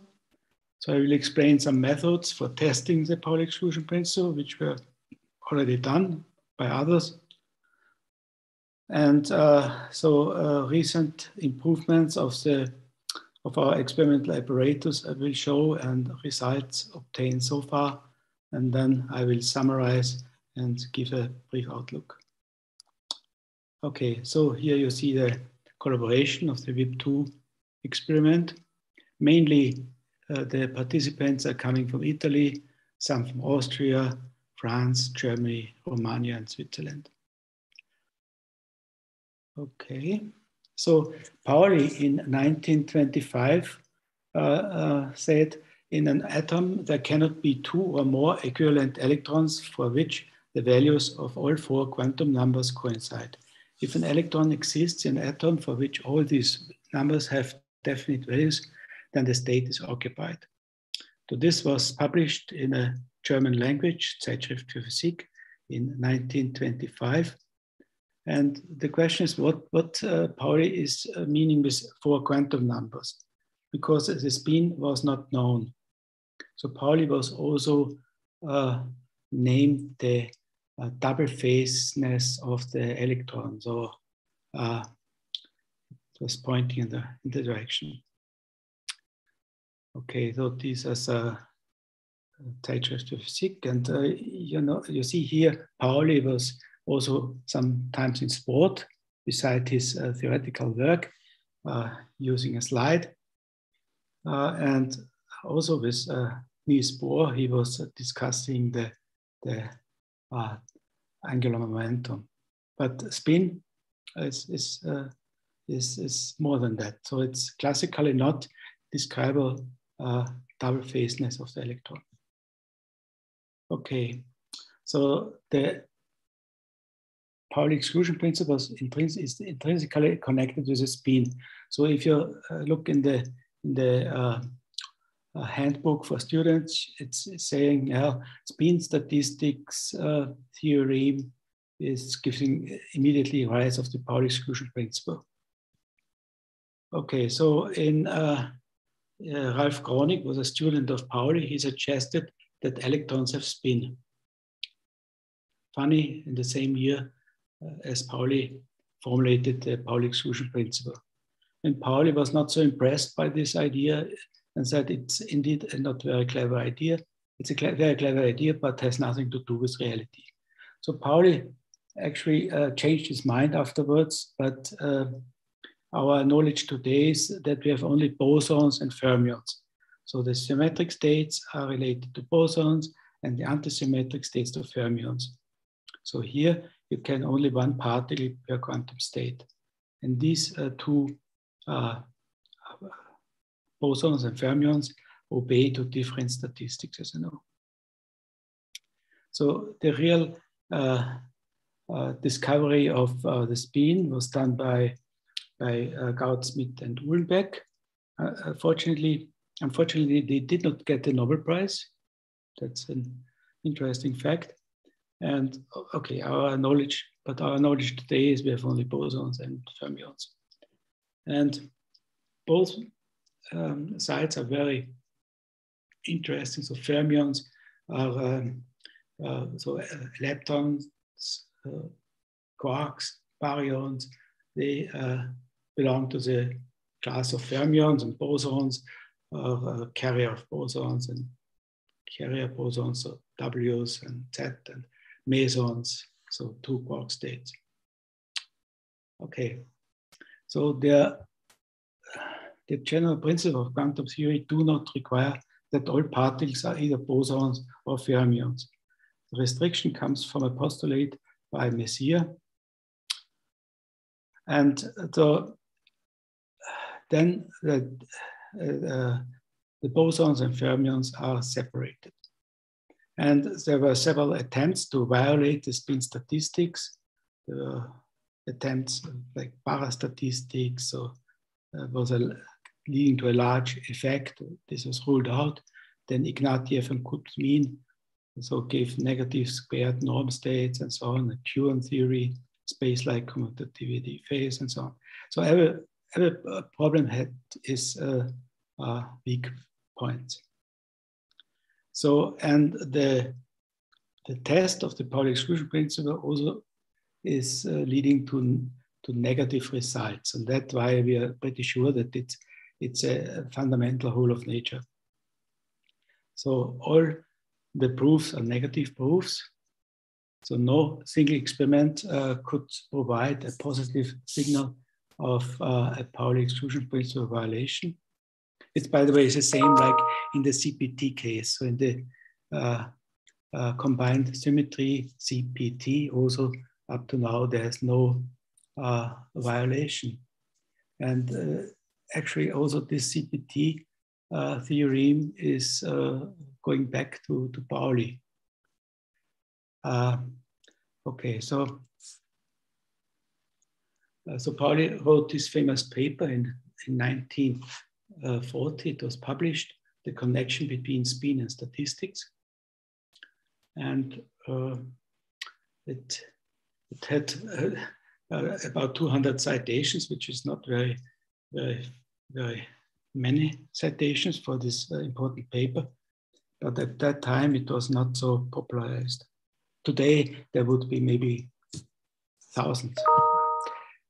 So also it was discussed what Pauli principle has to do with the stability of matter. That it does, for instance, review of modern physics. And also Dyson, he investigated the case. So without the Pauli principle, we show that not only individual atoms, but matter in bulk could collapse into a condensed high-density phase. The assembly of any two macroscopic objects would release energy comparable to that of an atomic bomb. So it was realized that it's, from the very fundamental point, the Pauli exclusion principle is also responsible for the stability of matter. Okay, coming back to models violating the Pauli exclusion principle, I only want to point to these models by Ignatieff and Kuzmin. They were introducing Pauli violation with a factor of beta. So there's two state is forbidden, and then you get the probability for Pauli exclusion principle violation with beta square half, which is commonly used in the literature. Okay. And okay, so several proofs exist in the context of quantum field theory, which differ in clarity and the quality of physical insight. So I want to show this proof by Lüders and Tumino. They laid out a very clean set of assumptions in their proof in 1958. So, and especially interesting is the relation to the Lorentz violation, or Lorentz coming to the Lorentz group. So because this Lorentz violation is also searched for in many experiments now, even with antimatter and so on. And but up to now, there's no positive signal for that. But you see here the assumptions they included, and maybe the best candidate would be a violation of the Lorentz symmetry. Okay, so Messier Greenberg set up a super selection rule. So in a closed quantum system, you cannot expect that it will change from the initial state to the final state with the Pauli exclusion principle. So you have to, according to Messier Greenberg, you have to use open quantum systems. So you have to introduce some new fermions to test the Pauli exclusion principle. Okay, so I wanted only to show that the proof of the Pauli exclusion principle in theory is not simple, already pointed out by Pauli himself, and the experimental tests of the validity limits of the Pauli exclusion principle are complicated and based on different assumptions for specific systems. Okay, so experimental tests, there is a broad variety of tests. So it was tested in atomic transition. That is also the region where our experiment is sitting. Then tested with nuclear transition, nuclear reactions, Pauli exclusion principle forbidden, nuclear structures, atomic structures, which are forbidden, neutrino statistics, and astrophysics and cosmology. So some of these experimental tests give a pretty high limit, but we want to go beyond these present limits. So what are the requirements to do a Pauli exclusion principle violation test? So we need a large number of fermions probing. We have to figure out the characteristic X-ray signal for a unique indicator. We have to use in the experiment very good energy resolution and a high efficient X-ray detection. It's clear because the effect, if it is there, then it's very small, and also low background. Also, like also all the low counting experiments, it's done in a low background environment.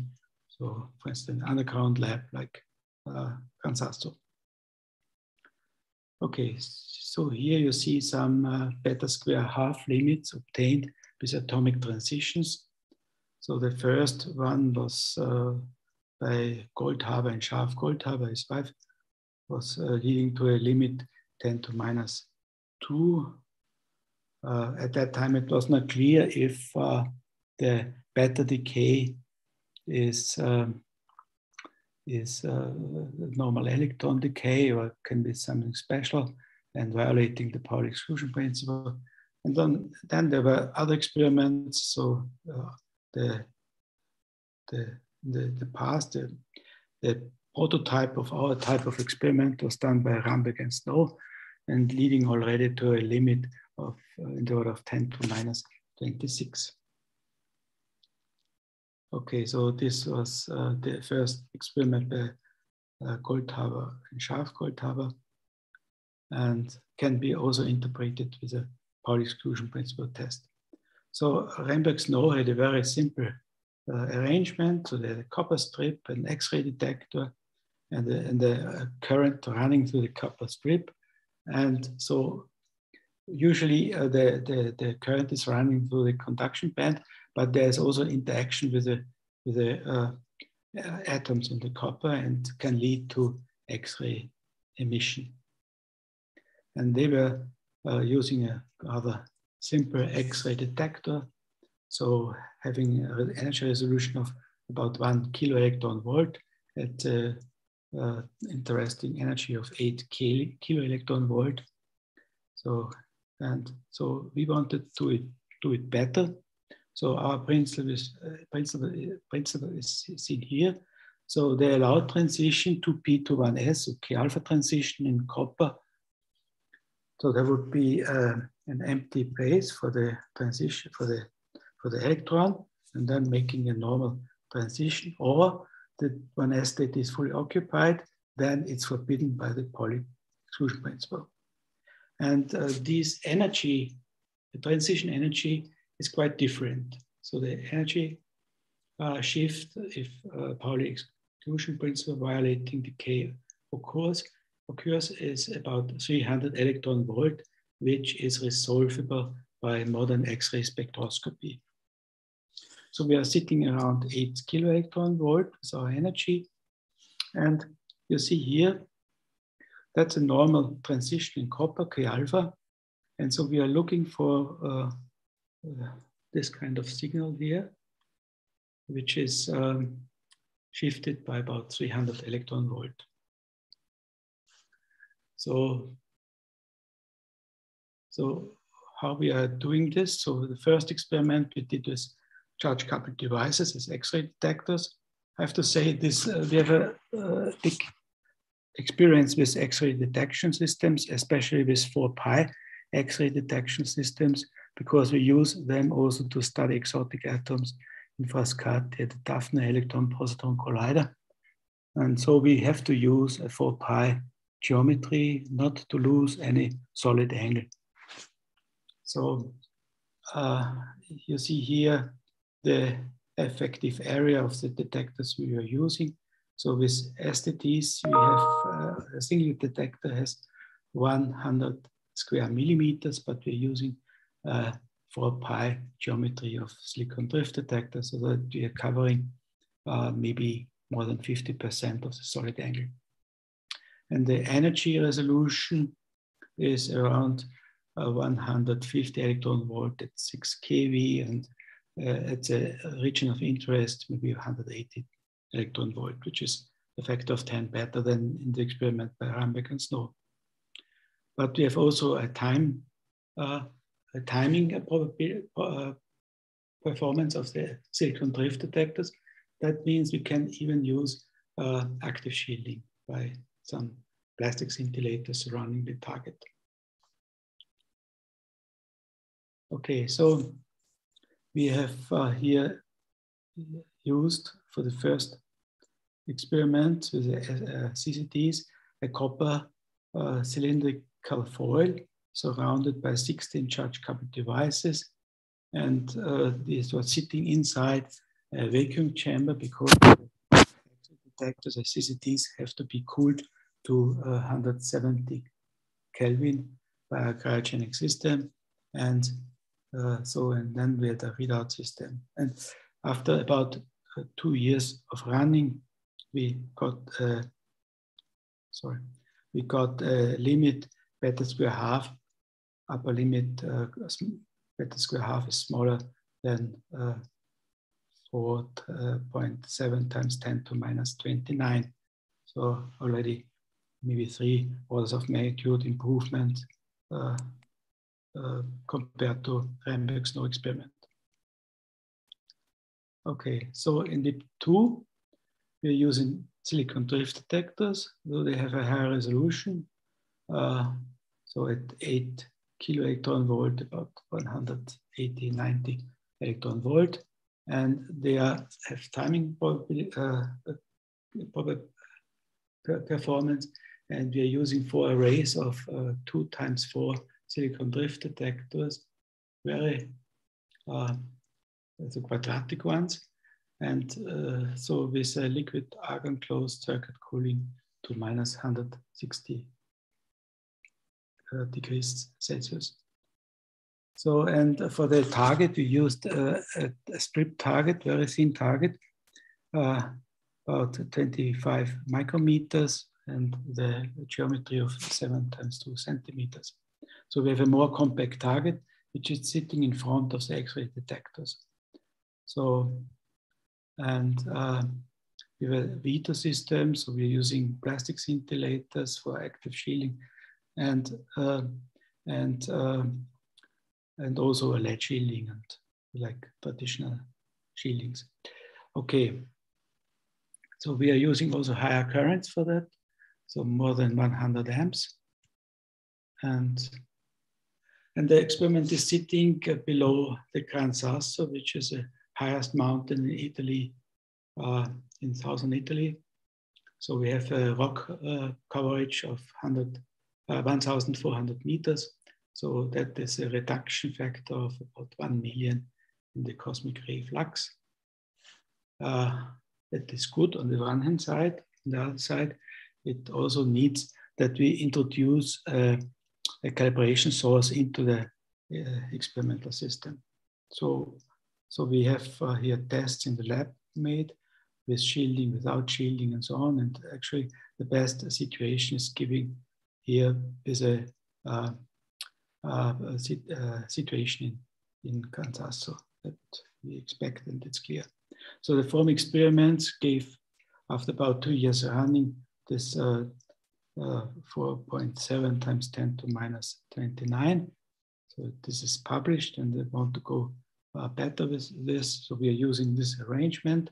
So the copper target is sitting inside this vacuum box. So vacuum, because we have to avoid condensation of the water vapor around, because we are cooling the STDs. And we have to also cool the target by water cooling. Otherwise, this thin foils would melt and the target would be destroyed. So this is the arrangement. So here you see inside this target and the detection system with the STDs, and surrounded by some plastic scintillators to provide active shielding. So the features are, we have here the STDs. So here an example of these STDs. It's a 4x2 matrix of silicon drift detectors, and we have the shielding of the rock coverage. And okay, that is really much better than in the first stage of the experiment. So we improved the vacuum system and had employed new STDs, which we are also using, by the way, for measuring X-rays from chaonic hydrogen and chaonic deuterium at the Daphne accelerator. So we tested the apparatus at our institute in Vienna, and then we transported and installed this system in Gran Sasso. So this system in Gran Sasso is a kind of tabletop experiment. It's heavy because it needs shielding, and lead is very heavy. So it's a heavy tabletop experiment. So you see some pictures of installing the VIP2 experiment. So inside we have a copper shielding and outside a lead shielding. So it's a line shielding. And inside is this box with a vacuum system mounted. So we increased the current up to 180 amps, which was also challenging, but it's working. So the system is running stable. So we could take data even in the pandemic time. So it was not possible to go so easily to the experiment. There was some safety measures, but it was running nicely. So it took data also in the pandemic time. So we optimized the slow control system before this pandemic situation occurred, and also the shielding. And we can do a continuous energy calibration of the silicon drift detectors because we have inside the experiment a very low intensity X-ray source. And now we are coming to the analysis. So we are using different analysis methods. And so we are now analyzing the new data set. And also we have discussions with theoreticians for the interpretation of this 2x results, even in the framework of quantum gravity inspired models. Okay, so what we measured. So here you see an energy calibrated X-ray spectrum. So here you see peaks from the calibration source, which is a iron 55 source. It's giving the transition to manganese, giving a nice line at 6 kiloelectron volt, K alpha, K beta. And then we have also some foils of titanium giving these lines. So we can calibrate online our energy spectrum. And here you see the copper peak, which is coming from the background events. So even if the cosmic rays is reduced very much, still after a long time, you see this normal copper peak, which has nothing to do with Pauli exclusion principle violation. So the violating events would sit right here in the region of interest. Okay, so here you see a spectrum without current and with current. So this green line is a fit of the spectrum without current, and the blue events are without current, sorry, and the red ones are with current. So we understand the spectrum quite nicely, and the Pauli violation would give a shift of 300 electron volt from the normal copper line and sit right here. Okay, so where we are standing now. So we reduced the upper limit for the Pauli exclusion principle over time. So you see here the time in days, and we are sitting end of this year. We expect to sit in the region of 10 to minus 31 for the beta square half quantity. But there's a caveat. So we calculated here the beta square half according to the Reinberg-Snow scheme, which includes a strong simplification. So it is valuable to compare the different results.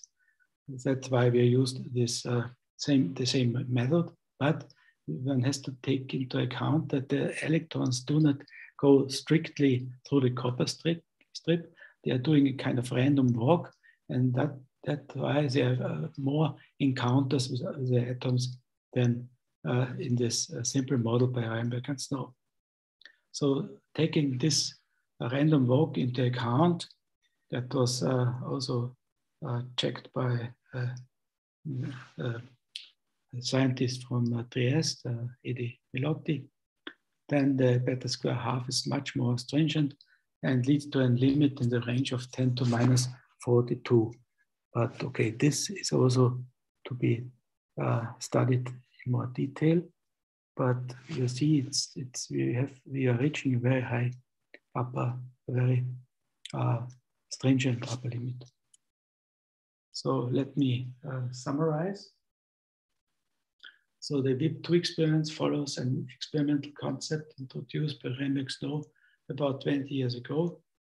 The big advantages are the underground, the laboratory of Cansasso, and the good X-ray detectors tested also for exotic atom research. So silicon drift detectors are very nice detectors for 4-pi installations of X-ray spectroscopy. And the VIP2 after our first experiment is set up and running with many improvements. Okay, if we find a violation effect, then I would say then we have a lot of work in checking our apparatus. So you know this story about finding the violation of the speed of light in vacuum. That was a big point. Okay, so the cooperation with theory is extremely important. And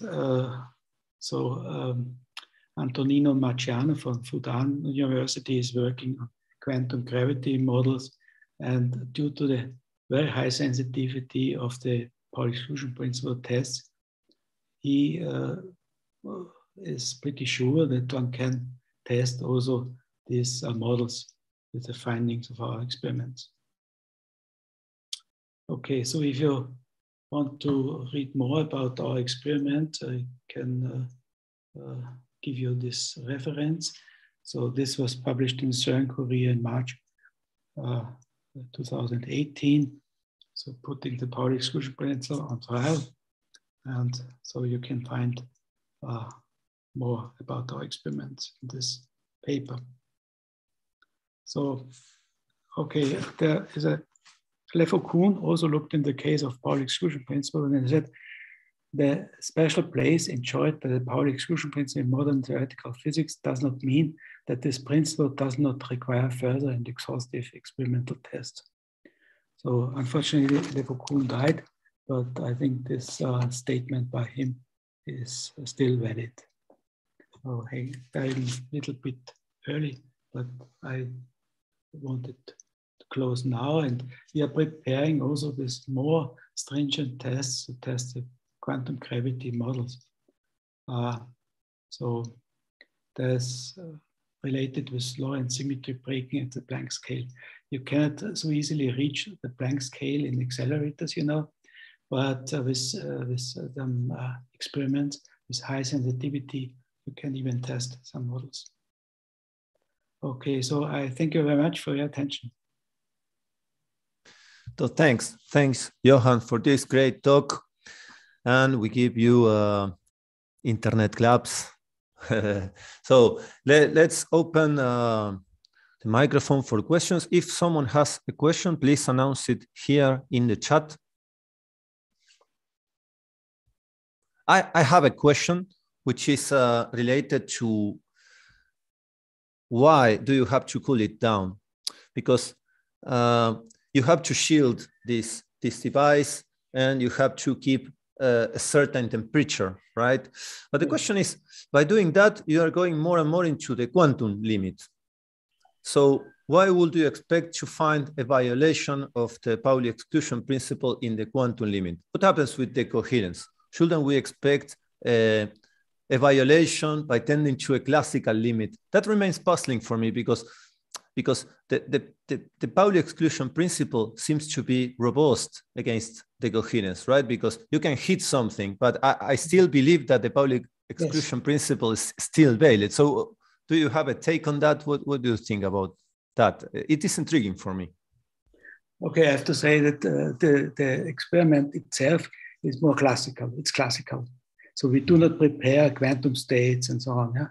Would be also interesting to have experiments, for instance, and it's already done in quantum computing. So preparing states and looking if the Pauli exclusion principle is fulfilled.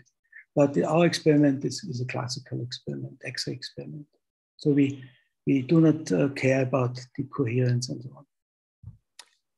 Yeah, but I was wondering, because you fix a particular temperature, right? You say something like 163 Kelvin, but would you expect something different, but by going to a lower temperature? I mean, or it is a meaningless question. Is it a meaningless? I would suggest it's macroscopically, it's classical. So we have to use these temperatures for our detectors, but not for the experiment itself, for the idea of the experiment. So we have to come down with the energy resolution. That's one point. And because if you're sitting at higher temperature with the X-ray detectors, you have a lot of shot noise. So your signal will be covered by noise. And to find this probably very small effect, if there's an effect, you have to go to lower temperature, but not for the quantum regime. It's a yes, I see. So yes, so you basically low down the temperature of the detectors, but not of the system you are detecting. Yeah. But okay, yes. So your answer is that you wouldn't expect any difference if you cool the system down. So if you make it quantum, I mean, no, I do not expect in this kind of experiment. So as I said, if you have experiment with single ions or trapped systems prepared for quantum arrangement, then certainly the coherence plays a role, and so you have to avoid the coherence, and you can check with this very well prepared states the validity of the Pauli exclusion principle, which is already done by some experiments. So, and giving also negative results, but the limit is not so high. Okay.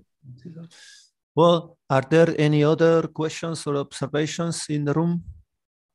Please write it down in the chat. We have some time.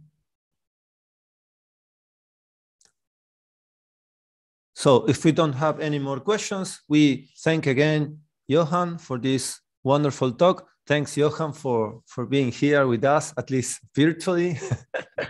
It's great to see you again, at least in the computer screen.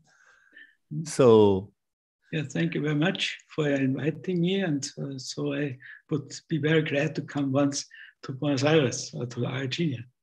Yeah. We hope next year the situation gets better and we get more funding and we can bring all the people here. They hope never dies. So keep healthy. Yeah. I hope so. Yeah. We hope so. Okay, thanks, Johan. So if Dennis, please, you are there. If you want to start trying to share your screen. I'm here. Great. Can you hear me? Yes, perfectly. Let me see my PowerPoint share. So do you see that? Yes. Perhaps if you put it in full screen is better. Is that okay? The way I have it now? No, I'm only looking at the conclusions section. So you spoiled your talk. No, but I have the first screen here. Let me see. Yeah, try to click perhaps on it so it goes. I don't know why the slides are not moving. I'm only looking at the conclusions. I don't know if the rest of us. On my screen, everything is all right. So I see my introduction. Do you still only see the conclusion? Only the conclusions, yes. Yeah. Perhaps if you double click on the first slide, somehow it is freezed, I guess. So perhaps if you do that again, it will work probably. Okay. This one.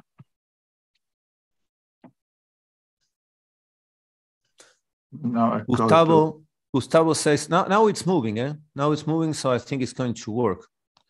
And Gustavo says, if you can please try to, with the full screen mode, perhaps it gets fixed. No, I know. In the right, you have a panel, a thing that can move the screen on the right. You have it on the left and also on the right. If you look at it, there's a kind of bar that you can use to move the conclusions and go up, perhaps. Don't see it. That's annoying. On your right, I see something, and I don't see the full screen either.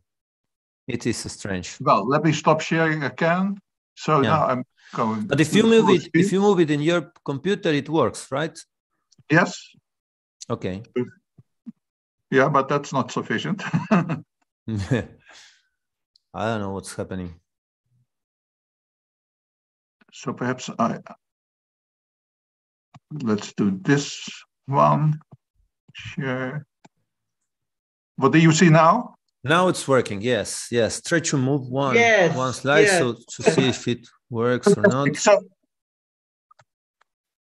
but now it doesn't move. It doesn't move.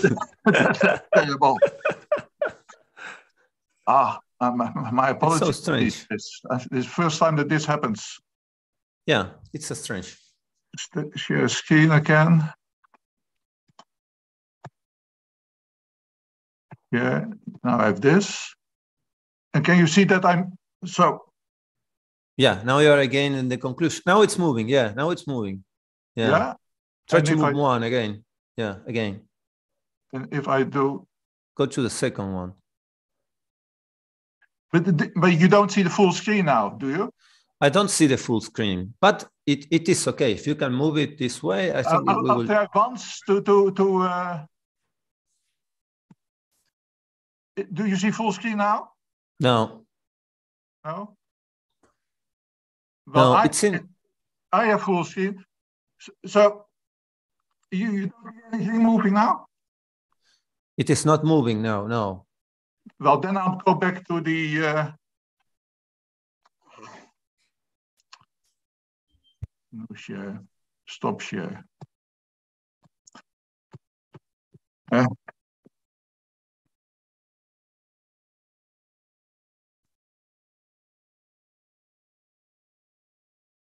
So I'll just use this screen. Is that okay? If I go to does it move now? Yes. No. So you see the different slides? Yes. So better to present it this way then, I think. Yes, no problem. So very sorry for this technical problem. I don't know what it is. I bought a new computer. Perhaps that's don't worry. This is the first time that I use it, so there must be some trick that I haven't been capable of handling still. Well, let me start. So yes. Go on, please. I've used a couple of minutes, but I'm not too much over time. I think. So first of all. Problem. First of all, I would like to thank, of course, the organizers for inviting me. And I would also like to congratulate them on organizing these wonderful conferences. I've been to Buenos Aires a couple of times. And I've always enjoyed it. And I admire the enthusiasm of the group and of course, Olympia and who is the driving force behind all this activity. And well, actually, it's fantastic that this is already the 10th event. It's really an historical event. And perhaps it's appropriate for me in that context to present something that's, well, a bit historical as well. It has a historical undertone, and which is quite general and goes into really foundational and partly philosophical questions. So I will be dealing with Wigner's Friends paradox. not quite clear actually whether you should call it a paradox, the Wigner-Svent situation, a nested experiment, two observers in one experiment. Well, but we will come to that. The overview of what I'm going to present here is given here. So first, I will ask myself, what's the core innovation of quantum mechanics, of the quantum mechanical formalism, when you compare it to classical physics? And I think that the core innovation is the non-commutative structure of observables that's present in quantum mechanics, whereas in classical physics you have functions on space-time to represent physical quantities. In quantum mechanics we have these operators in Hilbert space, and the really important and fundamental point is that these operators don't need to commute. And that has a number of consequences, and contextuality, that's the most general way of characterizing the consequence of non-commutativity. Non-locality, I would say, is just a symptom of this contextuality. And the measurement problem, which is very often seen as one of the major problems in the interpretation of quantum mechanics, and perhaps the feature that distinguishes quantum mechanics from classical mechanics, I think that's also a consequence of the non-commutative structure of the quantum mechanical formalism, the algebra of observables. Then I will discuss a way out of the measurement problem, which, as I said, is a consequence of non-commutativity. And that leads me in the direction of unitary quantum mechanics, which in the foundational literature is not so very often explicitly discussed. Well, there are several interpretations that use only unitary evolution, but I think in the practice of physics, most people use something that falls in this category, even if they are not really explicitly discussing the interpretation of quantum mechanics. Then we will come to Wigner-Svent and how that fits in the complete picture. I will argue that it's not only unitary quantum mechanics that should help us out of the problems introduced by contextuality, but we should take an additional step, and that has to do with the introduction of perspectives. And then I will, if time permits, pay some attention to extended Wigner-Svent setups that have been discussed in the literature of the last couple of years. Has been discussed a lot in that literature, and I come to conclusions. So first, this non-commutative structure of the quantum observables algebra. Well, what does that mean? What is an immediate consequence of the fact that observables don't need to commute? In non-commuting observables cannot have all their eigenstates in common, and that in turn has the consequence that there will be incompatibility of certain pairs of properties, in the sense that they cannot be there together. Certain eigenstates cannot be shared by non-commuting observables. So you can think of the classical example of position and momentum, but of course in the modern literature, and which has to do with practical possibilities of testing these things, there's a lot of attention for spin. And then you can think of spin components in different directions. Now, what I just said, that certain properties exclude each other, cannot be there together, has an important mathematical consequence, namely that quite generally speaking, you cannot have joint probability distributions of incompatible quantities. They're just not defined within together, so to speak. They have no joint presence, and as a consequence, there can be no joint probability distribution of them. And that leads immediately to all kinds of consequences. Well, for the sake of history, I mentioned in the beginning that I will pay some attention to the historical roots of the things that I'm saying here. Niels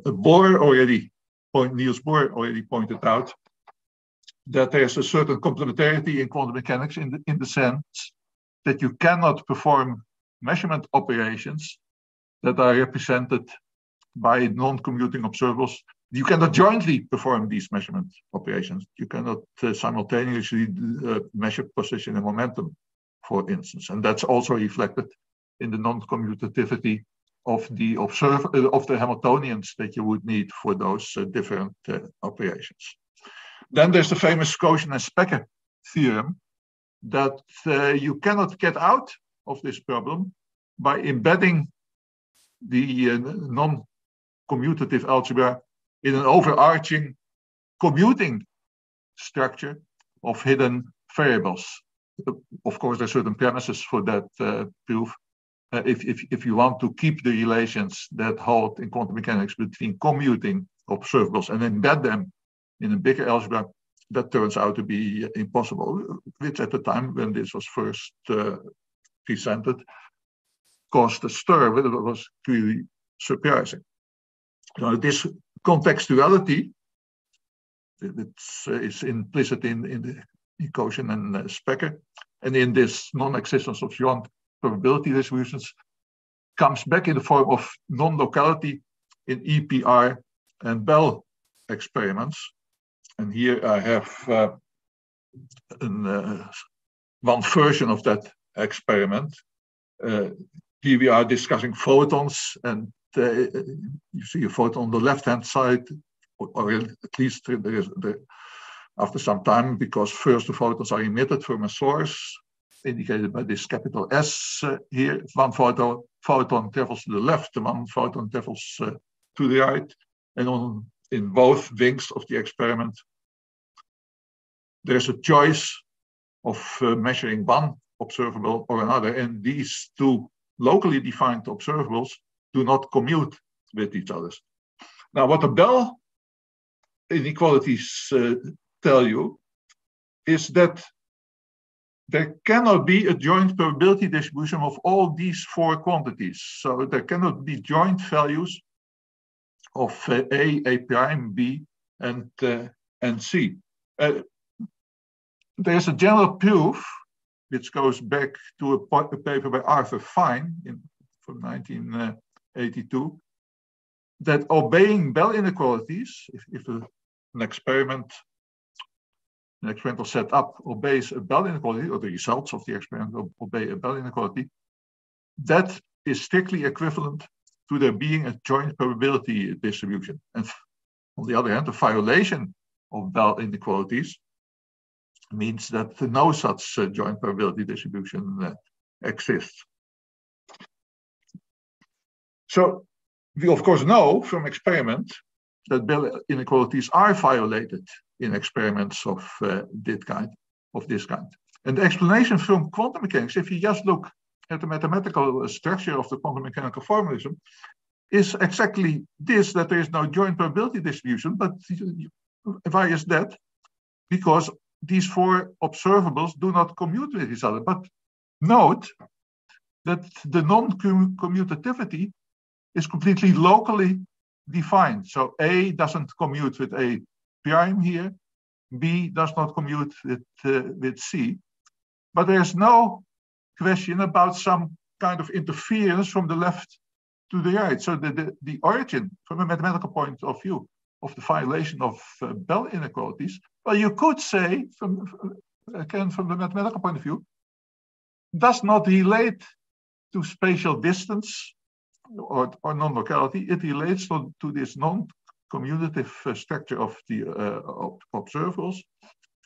And what the observables that don't commute are locally defined, the A and A prime and B and C prime. And that's, of course, completely what quantum mechanics tells you. You can also look at the situation from the Cauchy and Specker point of view.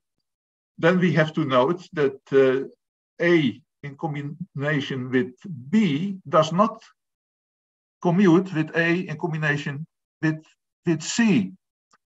That's not because of some kind of non-local influence of disturbance traveling from left to right or something like that, No, the origin of that problem, if you want to call it a problem, is exclusively the fact that B does not commute with C. So it's a locally defined phenomenon in the mathematical structure of quantum mechanics, but it has the consequence that if you follow the line of argument of Kochen and Specker, that A cannot have a fixed value irrespective of the context. So it makes a difference whether A is considered in the context of B or in the context of C. So you see that also this non-locality, as it is usually called, has its roots in the non-commutative structure of quantum mechanics. Is actually a simple consequence of that. And in the quantum mechanical explanation of this feature, the distance between the parties involved in the experiment doesn't play any role, actually. You can say something similar with respect to the collapse of the wave function, which of course has to do with the measurement problem. If you have a state of the system that is a superposition at the start, so I've written that down here, so this is the projection operator on state psi, and this state psi is a superposition here. And if you make a measurement on that system, let's say that we find a result that's represented by one of the terms in the superposition, then these two projection operators on the original state and a projection operator that corresponds to the result that has been found do not commute either.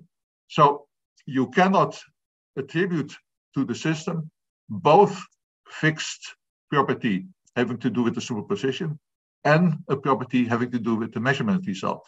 And that is the background of introducing these collapses. So they suggest that the wave function has to change in the measurement. So the background of this collapse idea is also in the non-commutativity of the algebra. And in classical mechanics, of course, this is completely different because there generally what you measure was already there in the state before you performed the measurement. So there is no incompatibility there. Well, this brings us to the measurement problem and collapses. But as it's well known, these collapses, as a way out, are very problematic. So one of the standard questions you can ask is, what's the dividing line between measurements and interactions? Where exactly do you have this collapse, and where is Schrödinger evolution applicable? Then we have the strange consequence that if you have a collapse in an entangled system, all the other systems must go along with this collapse, and that leads to superluminal collapse propagation. You could say a well-known problem which is reflected in difficulties if you want to make the collapses relativistically invariant. And then what I myself think is a very important objection to the acceptance of collapses. Experiments of the last 20, even 30 years go in the direction of actually experimentally verifying the existence of superpositions on almost a macroscopic level. And the achievements in this direction become more and more impressive. Things that are semi-classical, you would say, or semi-macroscopic, have already been demonstrated to be able to be in superposition. So that casts doubt on the idea that collapses are something fundamental. Well, what is the reaction, the plausible reaction to this? So you would like to avoid collapses.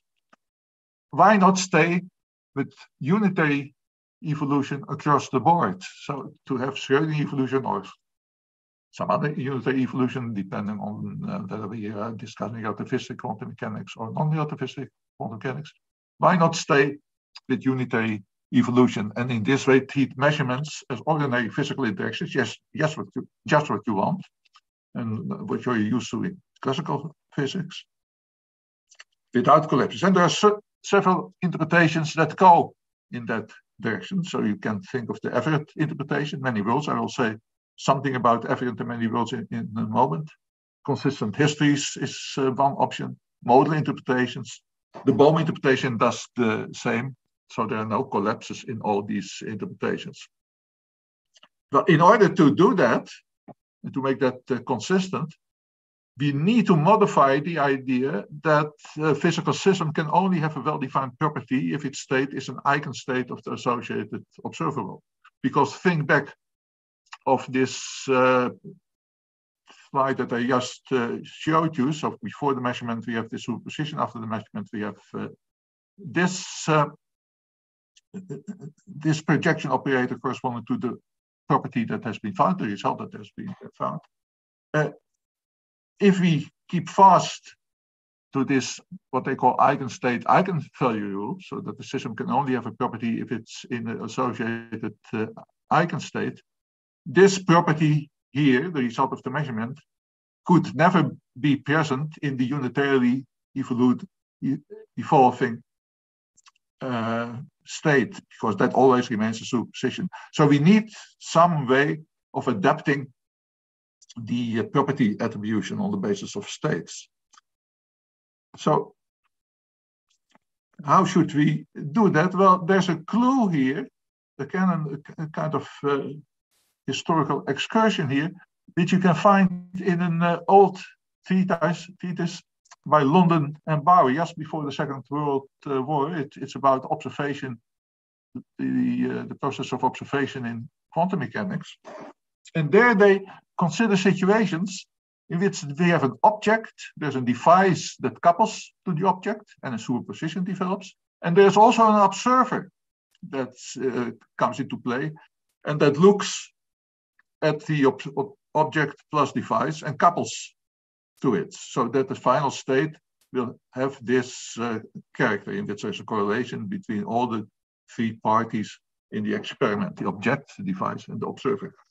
And then London and Bower treat this situation from the point of view of, unitary quantum mechanics. So they don't assume collapses to happen. And they say there's a difference between the state for us who oversee the experiment from a distance. So we are looking at this three-partite experiment, so consisting of three parties, X, Y, and Z. There's a difference between us who are looking at this experiment and parties who are involved in the experiment themselves. In this case, the observer here. For us who consider as object the combined system, X, Y, and Z, the situation seems actually the same as when we were considering only an apparatus and an object, and that means that there is just this superposition. So for us, as outside observers, there is this superposition. And in principle, we could perform measurements on this combined state that would show to us that indeed the superposition is there. But then they continue, for the observer Z, the object and the apparatus, so these two parts of the experiment, belong to his external world, to what he would call objectivity. And now there comes a statement that, that is interpreted very differently by different commentators. Moreover, they say, the observer Z possesses the faculty of introspection, which allows him to keep track of his own state, which is the characteristic that we, who oversee the experiment from distance, lack in this case. So what they say is that for us, who look at this state from the outside, there's one superposition. But for the observer that's in the state, there is a definite result. He, by means of introspection, becomes aware of the presence of one of these Z possibilities corresponding to one value of I. I said there are different comments on this. Some people think that London and Bower invoked consciousness here, or that this betrays the traces of phenomenological philosophy. But there's discussion possible about these options. But my interpretation is that this is just a kind of physicist statement. And what they are proposing here is that the internal observer has a different perspective on what's happening than the outside observer. Whereas everyone agrees that the unitary evolution applies. This way of interpreting the situation comes close to what Everett, so that's 20 years or so later, proposed in his thesis of 1956 and in a well-known famous paper even of 1957. So Everett considered states of the same kind, so these coupled state, and he introduced the idea that with respect to Z, the state of the object plus the device, so that's the X and the Y, is relative to the state observed by Z himself. So he introduced the notion of relative states. And that fits into, I would say, with what I just explained about London and Bauer proposal. There's a difference also in this case for us who stay outside and who describe the whole situation with the superposition, and the internal observer who arguing from his perspective attributes a property to the rest of the system that corresponds to only one of these I values.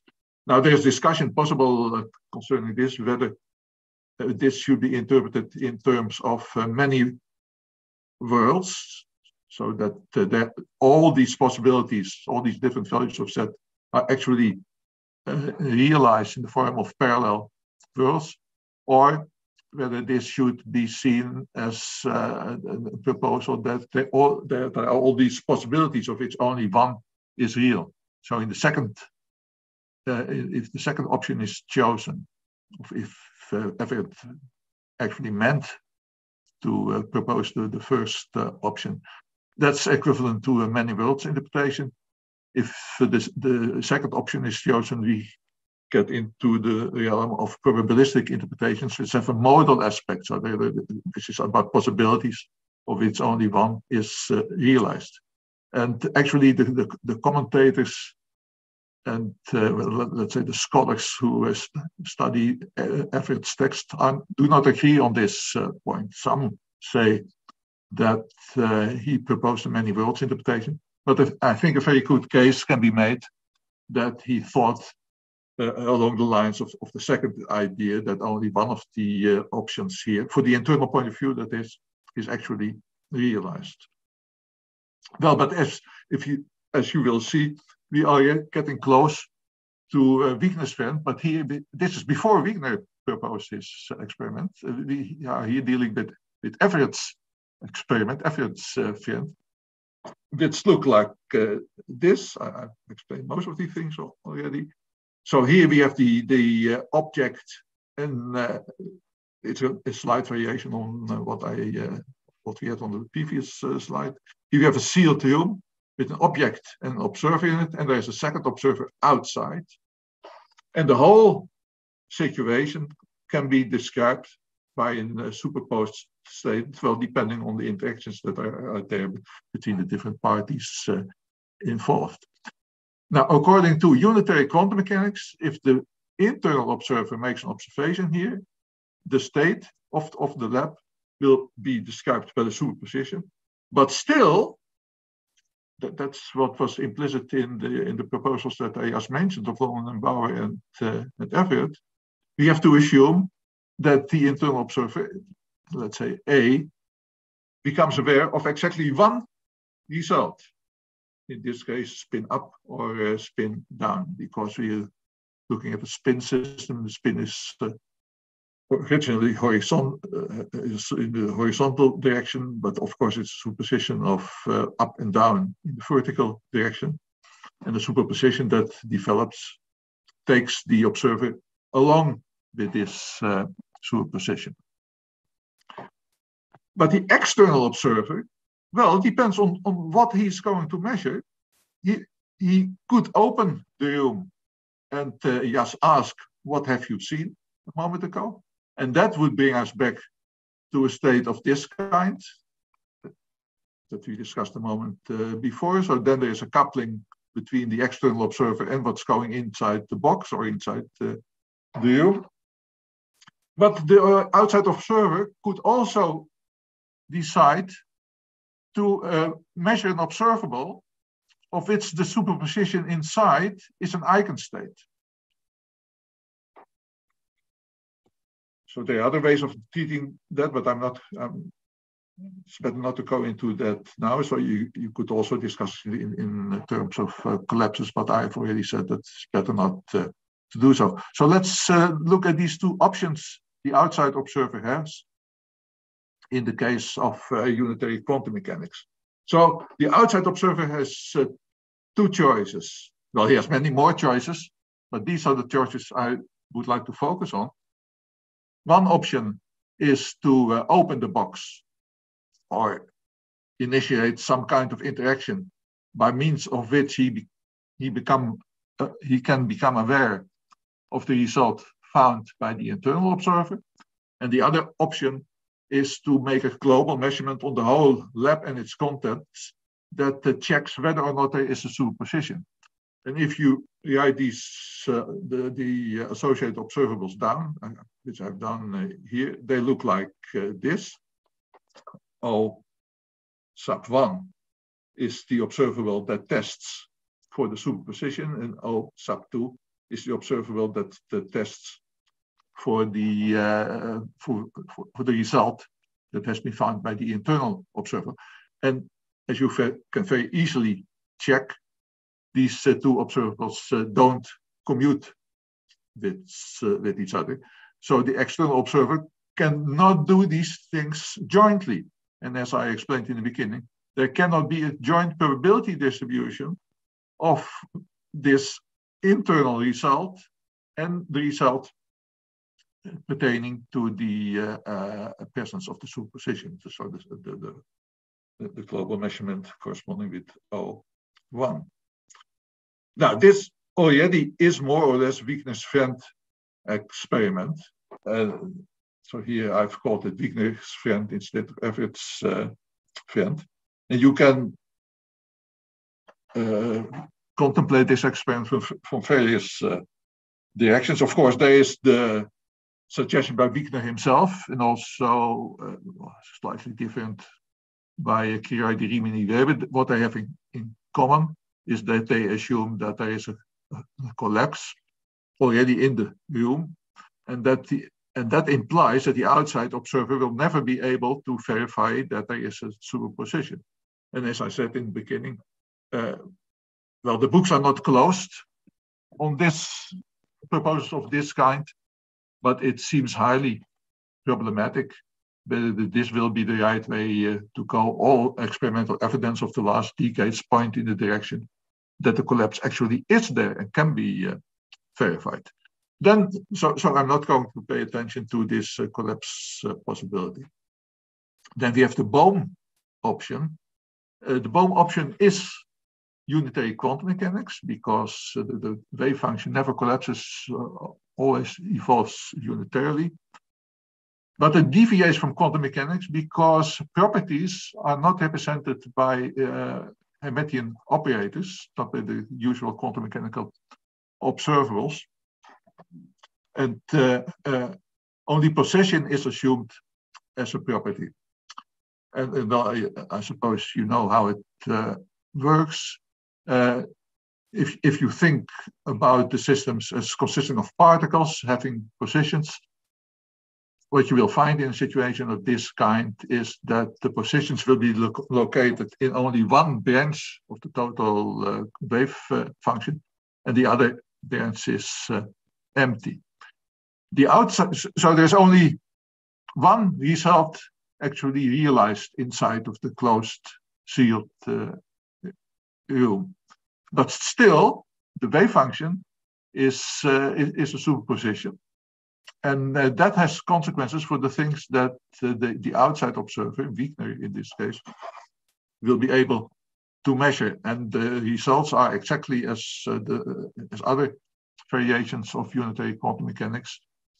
Wigner will be able to verify that the total wave function is in a superposition, even though the internal situation is one in which only one option was realized. But in this picture, well, we don't have the no-code theorems which forbid the presence of joint probabilities, because all these things can be there together, these particle positions. But that has a price. And what we have to introduce here are non-local interactions. Well, the story is well known, and that has also consequences for the compatibility of this scheme with relativity theory, which is a bit problematic. So let's go to other interpretations, unitary interpretation. Many worlds. In the many world interpretation, the internal observer makes her measurement, and then the result is a splitting of the situation. We find after the measurement one Alice, let's call her, seeing spin up, and another Alice seeing spin down. And now, but now there's an interesting point that comes from considering this experiment. What we see is that it cannot be the case that this splitting of the world extends outside of the box. Because if that were the case, and if Wigner himself would be carried along in this splitting, so would be part of splitting, and so would end up in either one of Alice's world or the other, he would never be able to measure the superposition. Whereas we assume, and the empirical evidence goes in that direction, that it is possible for the outside observer to measure this superposition. So we find here the result that a measurement, internal measurement in the room, has the consequence of splitting the situation in two copies, but it's not a splitting that extends to the whole universe. And that already is an interesting result of considering this Wigner experiment. Because in much of the older literature about the many worlds interpretation, it's presented like a global splitting that extends to the whole universe, or the whole universe ends up being in several copies. That cannot be the case if what I'm saying is true. So what we find is that for the external observer, there are two worlds inside, and so there's no definite measurement result. But for Alice, there is a definite measurement result in the sense that there are two Alices, of course, and each one of them sees exactly one result. Let's go on. Time is progressing. Well, now I come to this analysis of the situation from the point of view of one world, single world unitary schemes. And I think that's something that in actual physical practice is very often in the back of people's mind, although they never explore all the consequences of this option. So cubism is one of the options here, relational quantum mechanics. That's what Rovelli has been proposing for a rather long time, and several modal interpretations of which Olympia Lombardi is one of the proponents, and I myself have also done work in that. So that's a unitary scheme in which there is one world. And so that means, if you compare that with Everett's original ideas, that this splitting is not seen as a splitting of the world in different really existing parallel universes of parallel rooms in our case, but it's rather seen as a splitting in different possibilities, of which one is actual. Well, if you go that way, you have to take into account the non-existence of a joint probability. There is a certain result here. The outside observer also has a result. If he, let's say that the outside observer measures the superposition, these two things, as we have argued before, cannot be there together. And that suggests, in the spirit of Everett and London and Bauer, that we have to make a difference between the properties that are internal to the room and the properties that are external. Another way of saying this is that the properties assume a perspectival character. There are certain properties from W's point of view, and they don't need to be compatible with properties from A's point of view. So that's the suggestion that, well, imposes itself on us if we want to interpret this a unitary scheme for experiments of this kind in the context of one world. And you could perhaps say that this perspectival character of properties that's introduced here is the single world way of dealing with what in the many worlds interpretation is the existence of parallel worlds next to each other. Well, this ties in, this is a kind of philosophical note, with developments in analytical philosophy, analytical metaphysics of the last couple of years. There's a proposal by Kit Fine from 2005, and there's another young philosopher of science with the name of Lippmann who has done a lot of recent work on this. If it's the following scheme is proposed, they say, well, we shouldn't think of the world as being kind of monolithic whole, in which each thing has its absolute properties, and the whole, this description of the whole is just composed of all these descriptions of the properties of the single elements, constituents of that world. No, rather, the world should be seen as a collection of what they call fragments. And each fragment contains mutually compatible facts, but different fragments are incompatible with each other. And all these fragments are equally real and objective.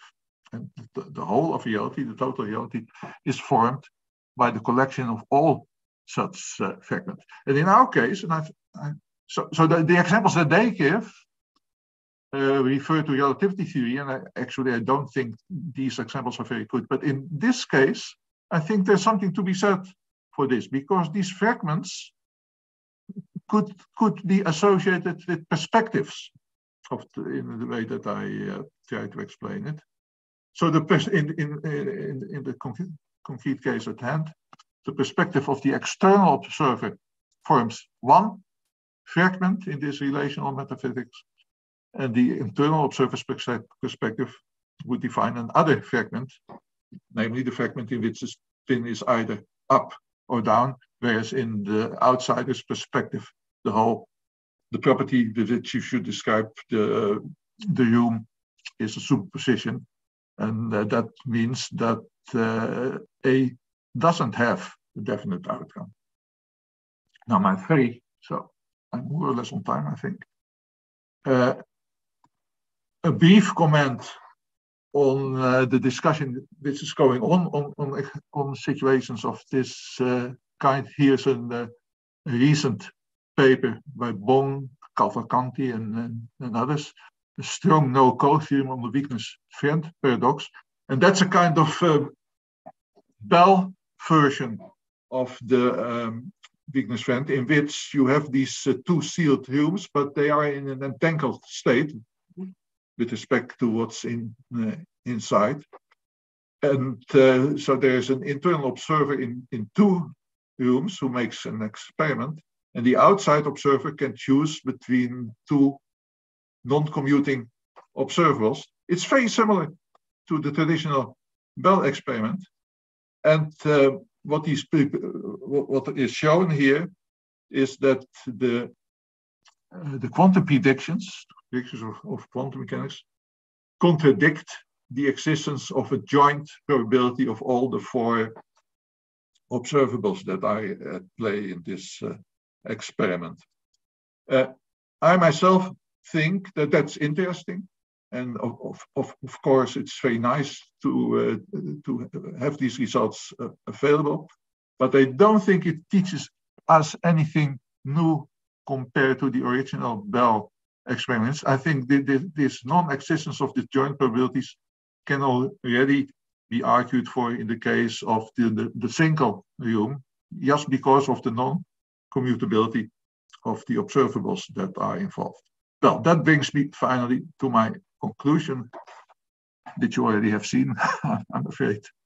So what I've been arguing for in this little presentation is that the core novelty of quantum theory, and which is responsible for all the strange things, is a non-commutative structure of the algebra of observables.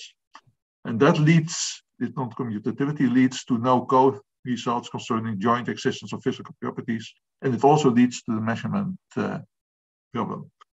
And if you want to make sense of this and get out of the conceptual difficulties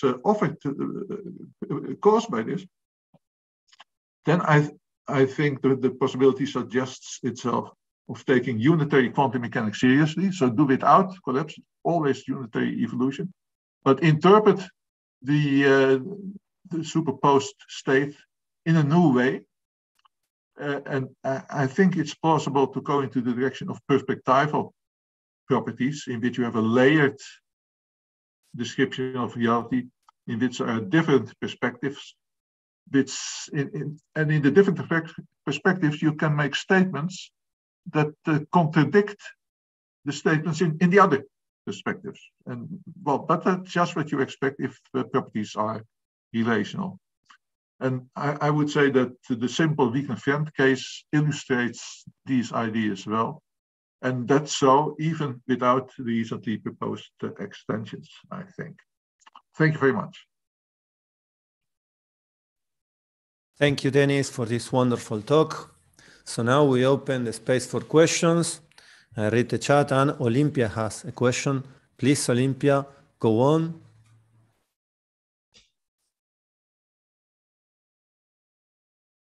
Olympia should switch on her phone, her microphone. Oh, yeah. Hi. Thank you, Dennis. Very clear. I agree almost in almost everything you say, because you know that I agree with your model view. And I first a little comment about the Bong, the last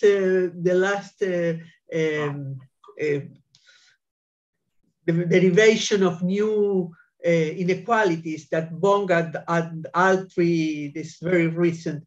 I think that there is something, I mean, it's nothing new, nothing very new, but there is something that is interesting because they relaxed it a little bit.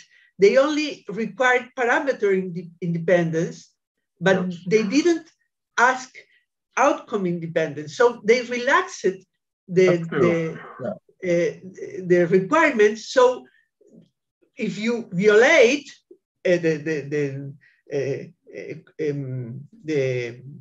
inequalities, I mean, the result is stronger just because the requirements are relaxed, no? So I think that this is, I found the paper very interesting for that reason. Of course, there is nothing new, I mean, in the sense that we are not expecting to find something that makes quantum mechanics commutative or something like this. I mean, it was expected like this, that result. But I think that the proposal is interesting because they are relaxing one of the requirements of the original Bell experiment or proposal. I agree with you. So yeah, perhaps I should have mentioned that. Yeah, that's true. That's true. Yeah. And I have to think a little bit further on it, whether this can also be transposed to the original Bell experiment. Well, I have to think about it. But thank you for this remark. Yeah, it certainly is true that their premises are a little bit weaker than the usual ones. Yeah. Yes, that's true. But this was a comment. What I think that is interesting is that during the last times I was thinking about your perspective that is very, very relational, or like Rovelli's one, very relational, and the people saying that this can be made compatible with ontological ontic structural realism, Ladyman and all these people. And on the other hand, my interpretation assigns properties that are not relational to quantum systems. So it seems that this cannot be made compatible. Nevertheless, I think that they can.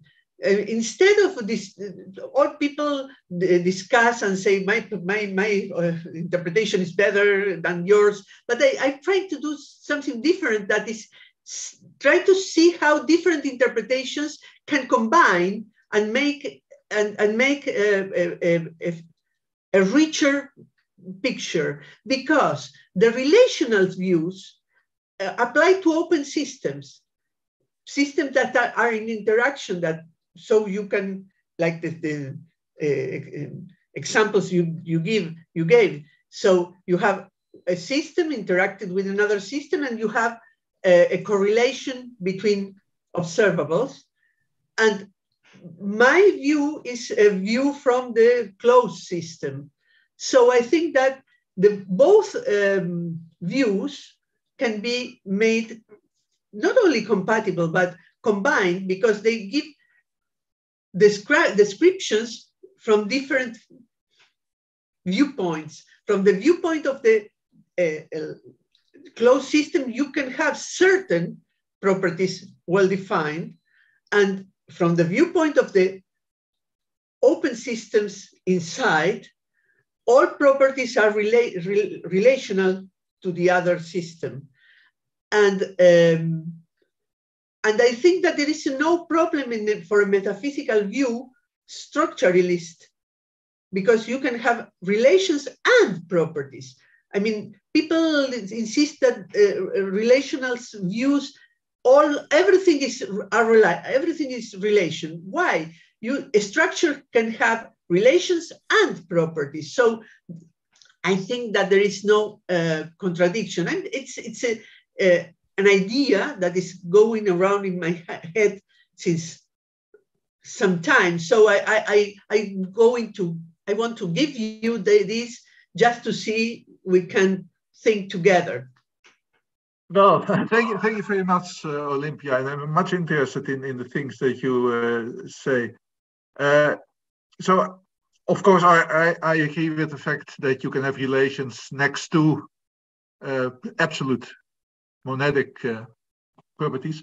I'm a little bit wondering, but I have to look into the details concerning this, how to deal with these Wigner-Friend situations in your scheme. If all the properties are absolute, there seems to be a problem with the existence of joint probabilities. If the things are just there together, you always have a joint probability distribution. But those are not allowed by quantum mechanics. You get, if you try to do something like you get negative probabilities. But no, you can. But I have to look at. You can compute conditional probabilities, and if you compute like in the case of we have done this in consecutive measurements, and if you look at the whole system, you can find that the conditional probabilities are are what expect. I mean, you will not have different values in the two measurements. So, and the same can be done in the case of Wigner. Of course, if you want to talk about the precise properties inside of the system alone, you need to take your view. But from the viewpoint of the complete system, the closed system, you only can compute conditional probabilities. I think that it's possible. We can discuss that. Yeah, we should follow up on this by email or something like that. Yes. Yes, of course. This is something like an invitation. Okay.